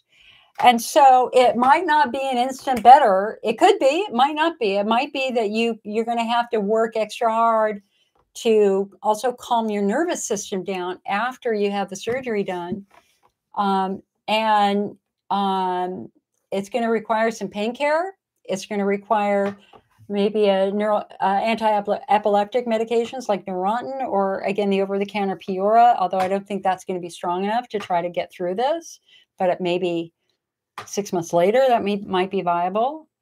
Also, you have to talk with your insurance company about what they're going to give you, because if you have a stoma, you're going to need supplies. And I had a lady in my support group who did have her bladder removed years ago, and they would only give her like 2 bags a day. And she needed like 6. And then, so she bought a bunch at cost, and then a home care provider threw them away, and she was furious. So understand that there are going to be some supplies, and you're going to want to make sure you get a really good clear view from your insurance company what they will cover for you and what they won't cover for you. Okay. I can understand that you're exhausted. I mean, you're like where I was when I was waiting to have my surgery for cancer, right? It's like you know what it feels like is it feels like you've been blindfolded and thrown in the backside of a car, and you have no freaking clue who's driving the car or where you're going or what's going to happen. You feel so powerless. You feel so incredibly, it's like numb. There's like this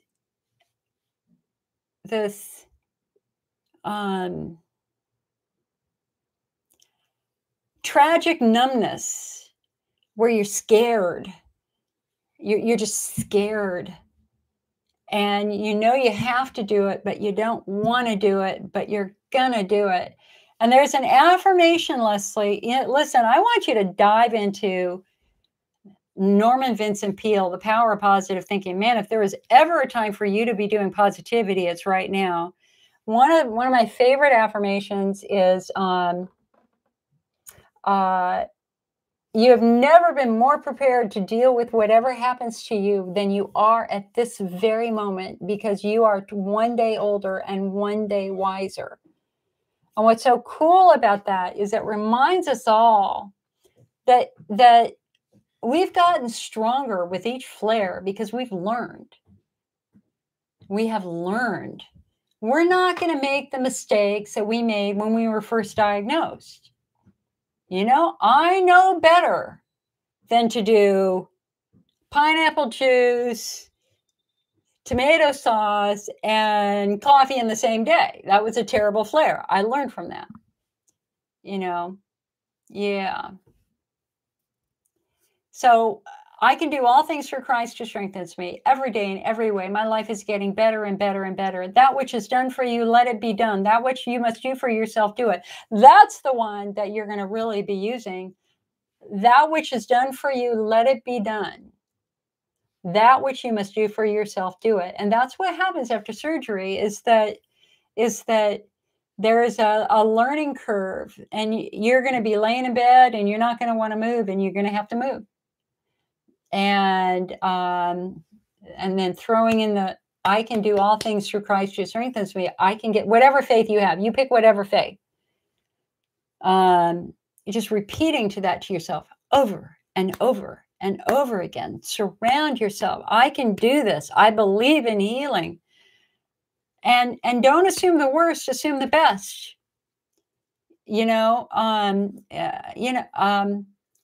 My brother, who is not known for saying the right word at the right time. And it was like the night before my surgery. And I was talking to him, and I said I was scared. And he goes, "Oh, Jill, just pretend you're already dying. Just pretend you have cancer." And it's like, what? No. I hung up the phone on him. Yeah, girl, you're a tough bitch in the best possible way. Think about everything you've gone through. You have never been stronger than you are at this moment, girl. I mean, seriously, this is the bitch in the best possible way. Nobody can mess with you. You are tough. I want you to walk in, I want you to walk in like visualizing that you're a ninja. Yeah, you like to get up and go and stay positive. Exactly. Do it. Do it. And have faith. Have faith. There are moments when we have to make hard decisions, and you are facing the hardest decision an IC patient can ever face. And that is, what do I do? And should I have my bladder removed? And it sounds like, based upon your history and based upon the fact that for 10 years you've had a viral infection that has just badly scarred your bladder, and they can't treat it, it's probably time to let it go. And you have 2 doctors who have told you that. So if there's anything that I can do to help you, please reach out to me. I hope that if you do decide to do it, you would let me know your surgery date so that I can send you something.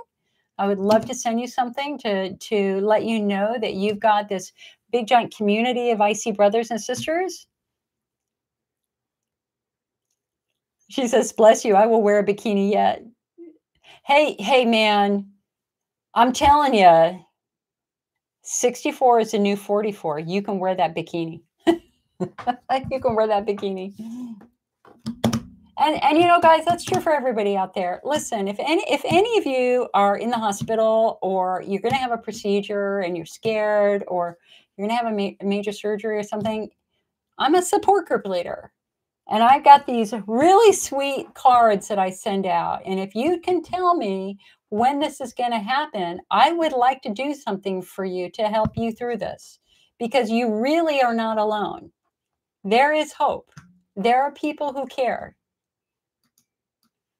Right? There are people who care.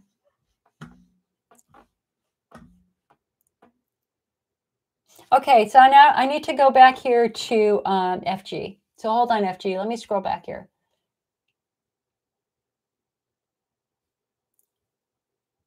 Okay, so FG says, "I went to an infectious disease expert for Candida glabrata that showed up on my microgen test, but she doesn't consider it." What? She would only consider it if it was directly taken from my bladder and ordered a urine culture, but a normal culture would never show.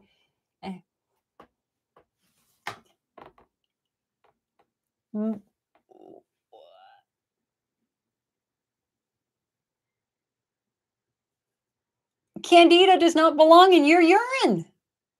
What? Oh, that's crazy. I do not understand that at all. The Center for Disease Control has specifically named systemic candida as one of the top 10 drug-resistant pathogens affecting humanity. It's a public health alert, and you've got proof that you had candida in your urine, and they won't consider it. All right. Well, take the data back to your gynecologist. Number one, show it to your gynecologist and say, "All right, what can we do for Candida glabrata?" You also had pelvic floor Botox injections 3 weeks ago, but I haven't felt better yet. Should I wait for more? My doc thought that would really work. Well, the pelvic floor Botox is for tight pelvic floor muscles, hon. So apples and oranges. You may have a Candida glabrata infection, which is a beast. I had one for 2 years. I know personally how bad that can be.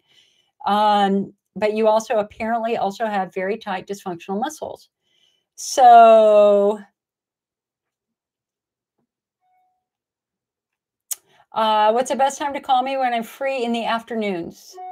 In the afternoons, 1-800-928-7496.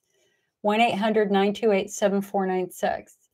I don't normally start returning phone calls until noon Pacific time. Between noon and 2 Pacific time is a good time to catch me.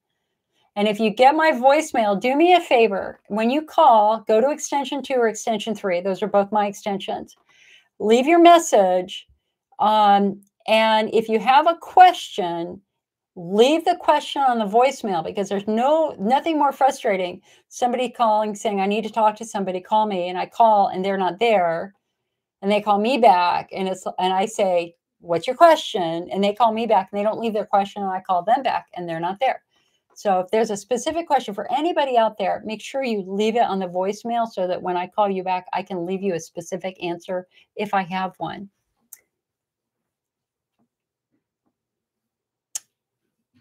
FG, okay. Rhonda says, a viral infection, what test will tell? Well, there are a variety of tests that can be used to test virus, but generally that we're using the next generation urine test. FG says, can we talk right now? Sure. I tell you what, let's go ahead. All right, you guys, let me shut down this meeting. I think we're done. I could go on for a little bit more, but your questions have slowed down. And listen, FG needs a little help right now. So I tell you what, I'm going to go ahead and stop our support group meeting. To everybody out there, big giant hug from Jill at the IC Network. You are not alone. Carry hope in your heart. This is the new hug. And for people who like BTS, like I love the band BTS, they're the ones who taught me this. Their new song, Butter, is incredible. Go watch the video. They released it 2 days ago. See, that shows you young at heart. Hi, Joan. Yeah, Joan, we're just shutting down. Okay, so FG,